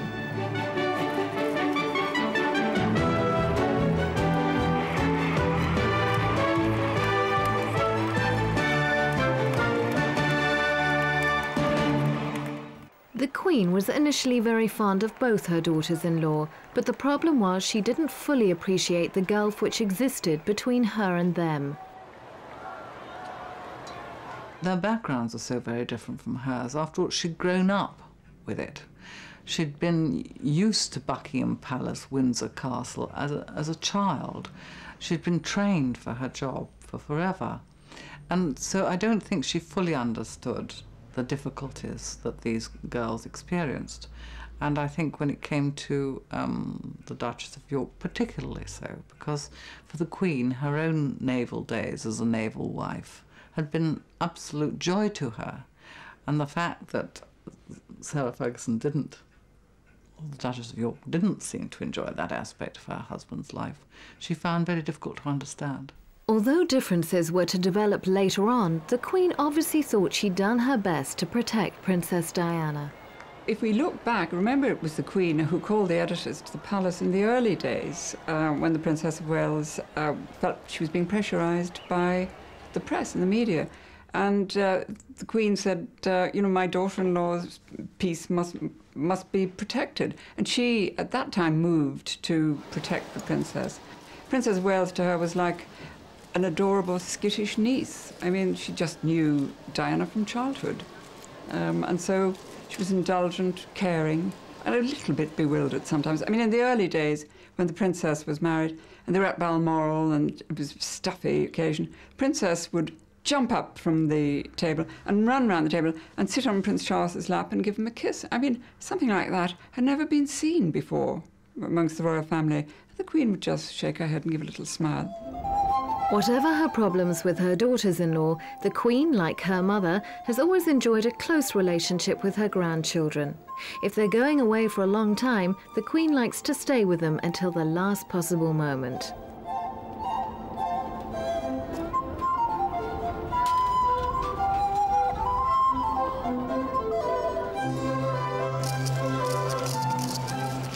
Whether at Windsor, Balmoral or Sandringham, time off with the family is undoubtedly precious to the Queen and Prince Philip.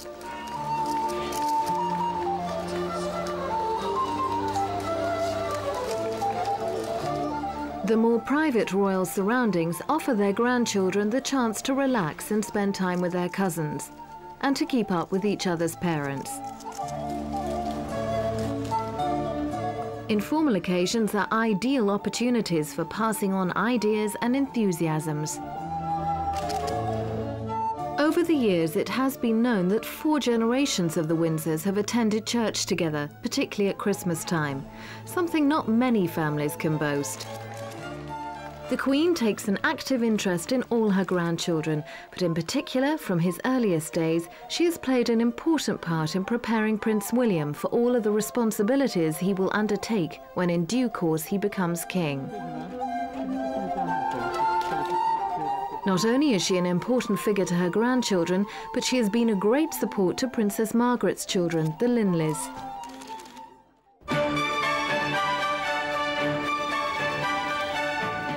During the Queen's reign alone, Windsor Castle has been the setting for hundreds of state occasions. Lech Walesa, the shipyard worker who rose to become the Polish president, came to Windsor Castle to pay a state visit to the Queen in 1992.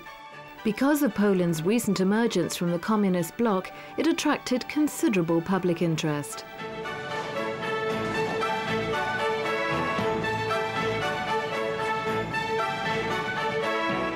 Whatever their previous background, every world leader is given the same ceremonial hospitality and afforded all courtesies by the Queen and Prince Philip.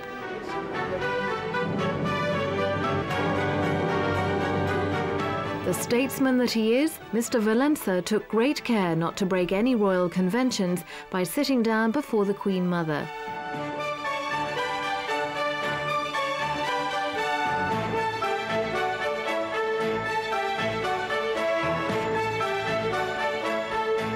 As the occasion progressed, no one had any inkling that this was going to be the last royal banquet in St. George's Hall for many years to come. A few months later, Windsor Castle was severely damaged by fire. Where the finest carpets once lay, there were now only charred remains. Massive timbers, centuries old, had become nothing more than smouldering ashes.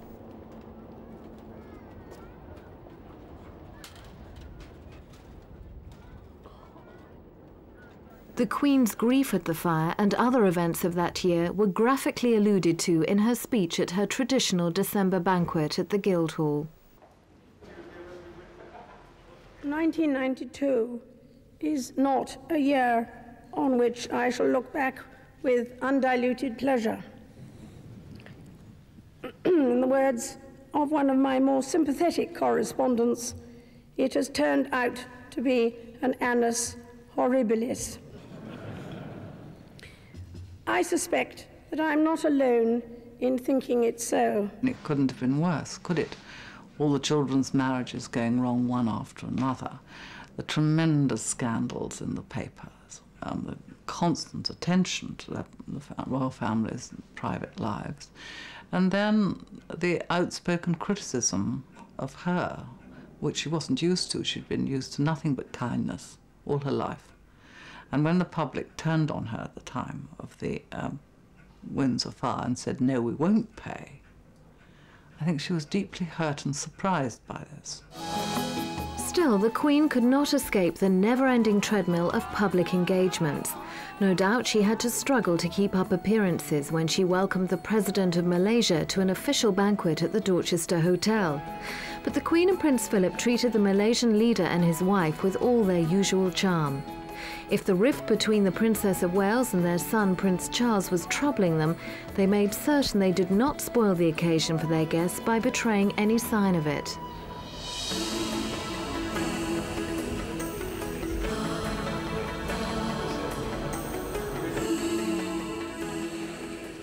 But there were one or two heads of state whom the Queen might have felt she knew so well that she could have unburdened her family's problems to them. These included President Mandela and other Commonwealth leaders whom she had met regularly at Commonwealth conferences over the years. A tremendous bond between herself and people like President Mandela. And I think she feels that she's seen these countries through lots of turbulence. She's seen in her own family, and that it's coming good in the end. The 50th anniversary of the Allied landings in Normandy in the Second World War was marked by several eye-catching ceremonies both on sea and on land. By this time, much of the British public were preoccupied with the marriage difficulties of the Queen's sons. Her response was to put them to one side and make the most of the celebrations.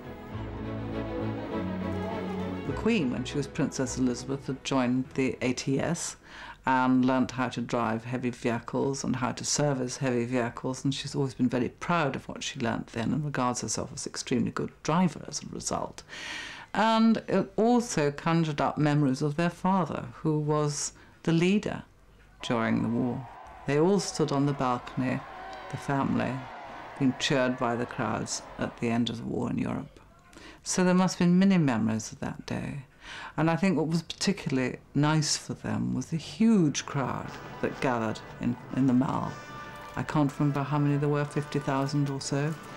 And the great feelings of emotion from that crowd, which is something that you can't choreograph, you can't organise. And one young man said, although he hadn't been born at the time the war ended, this is what the royal family is all about. No doubt amidst the splendour and excitement of the occasion, memories of the Queen's own wartime experiences came flooding back. But the problems of her sons and their wives could never have been far from her mind. I know that when these divorces came one after another, she did say to a close friend, well, what have we done wrong? But she said we, she didn't I. What have we done wrong? Where have we gone wrong? I think partly it's a question of circumstances. It is very difficult to be the Queen and a mother. I think every important executive woman finds this. And the Queen aspect adds even more difficulty. We were speaking earlier about the aura that the Queen has. I think that the Windsor temperament, which has been handed down from King George V and Queen Mary, has also been a factor. The stiff upper lip, the sweeping problems under the carpet, and the lack of communication.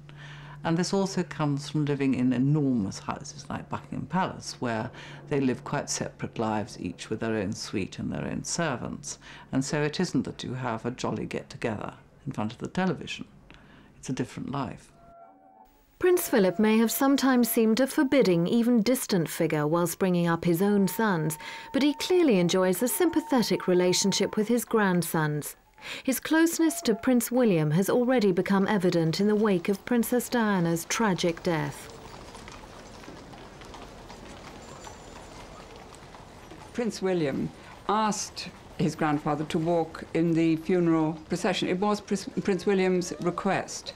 And I think that Prince William is probably the sort of son Prince Philip would like to have had. I think he's very proud of him. And he likes Prince Harry's robustness. And I think he's very devoted to them in his way.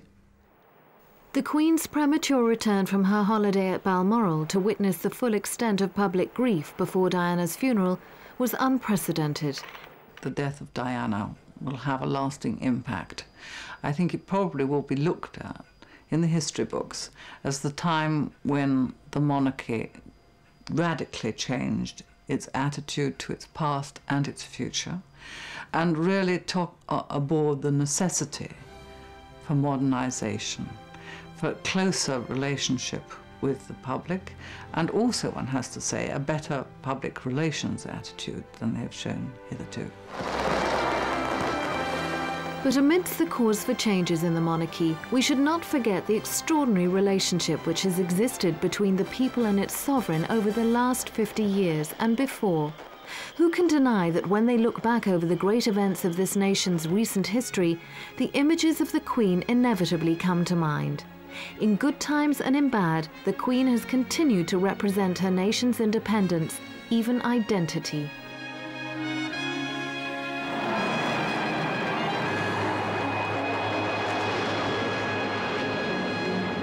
Prince Philip once claimed that the monarchy exists not in the interests of the monarch, but in the interest of the people. This has certainly been true throughout the Queen's reign. For all its problems, her own family with its succeeding generations is the guarantee of the monarchy's continuity. Like most families, the Windsors have not been unscathed by the vast social changes that have occurred over the last half-century. But whatever challenge life has brought them, the Queen and Prince Philip have faced them together.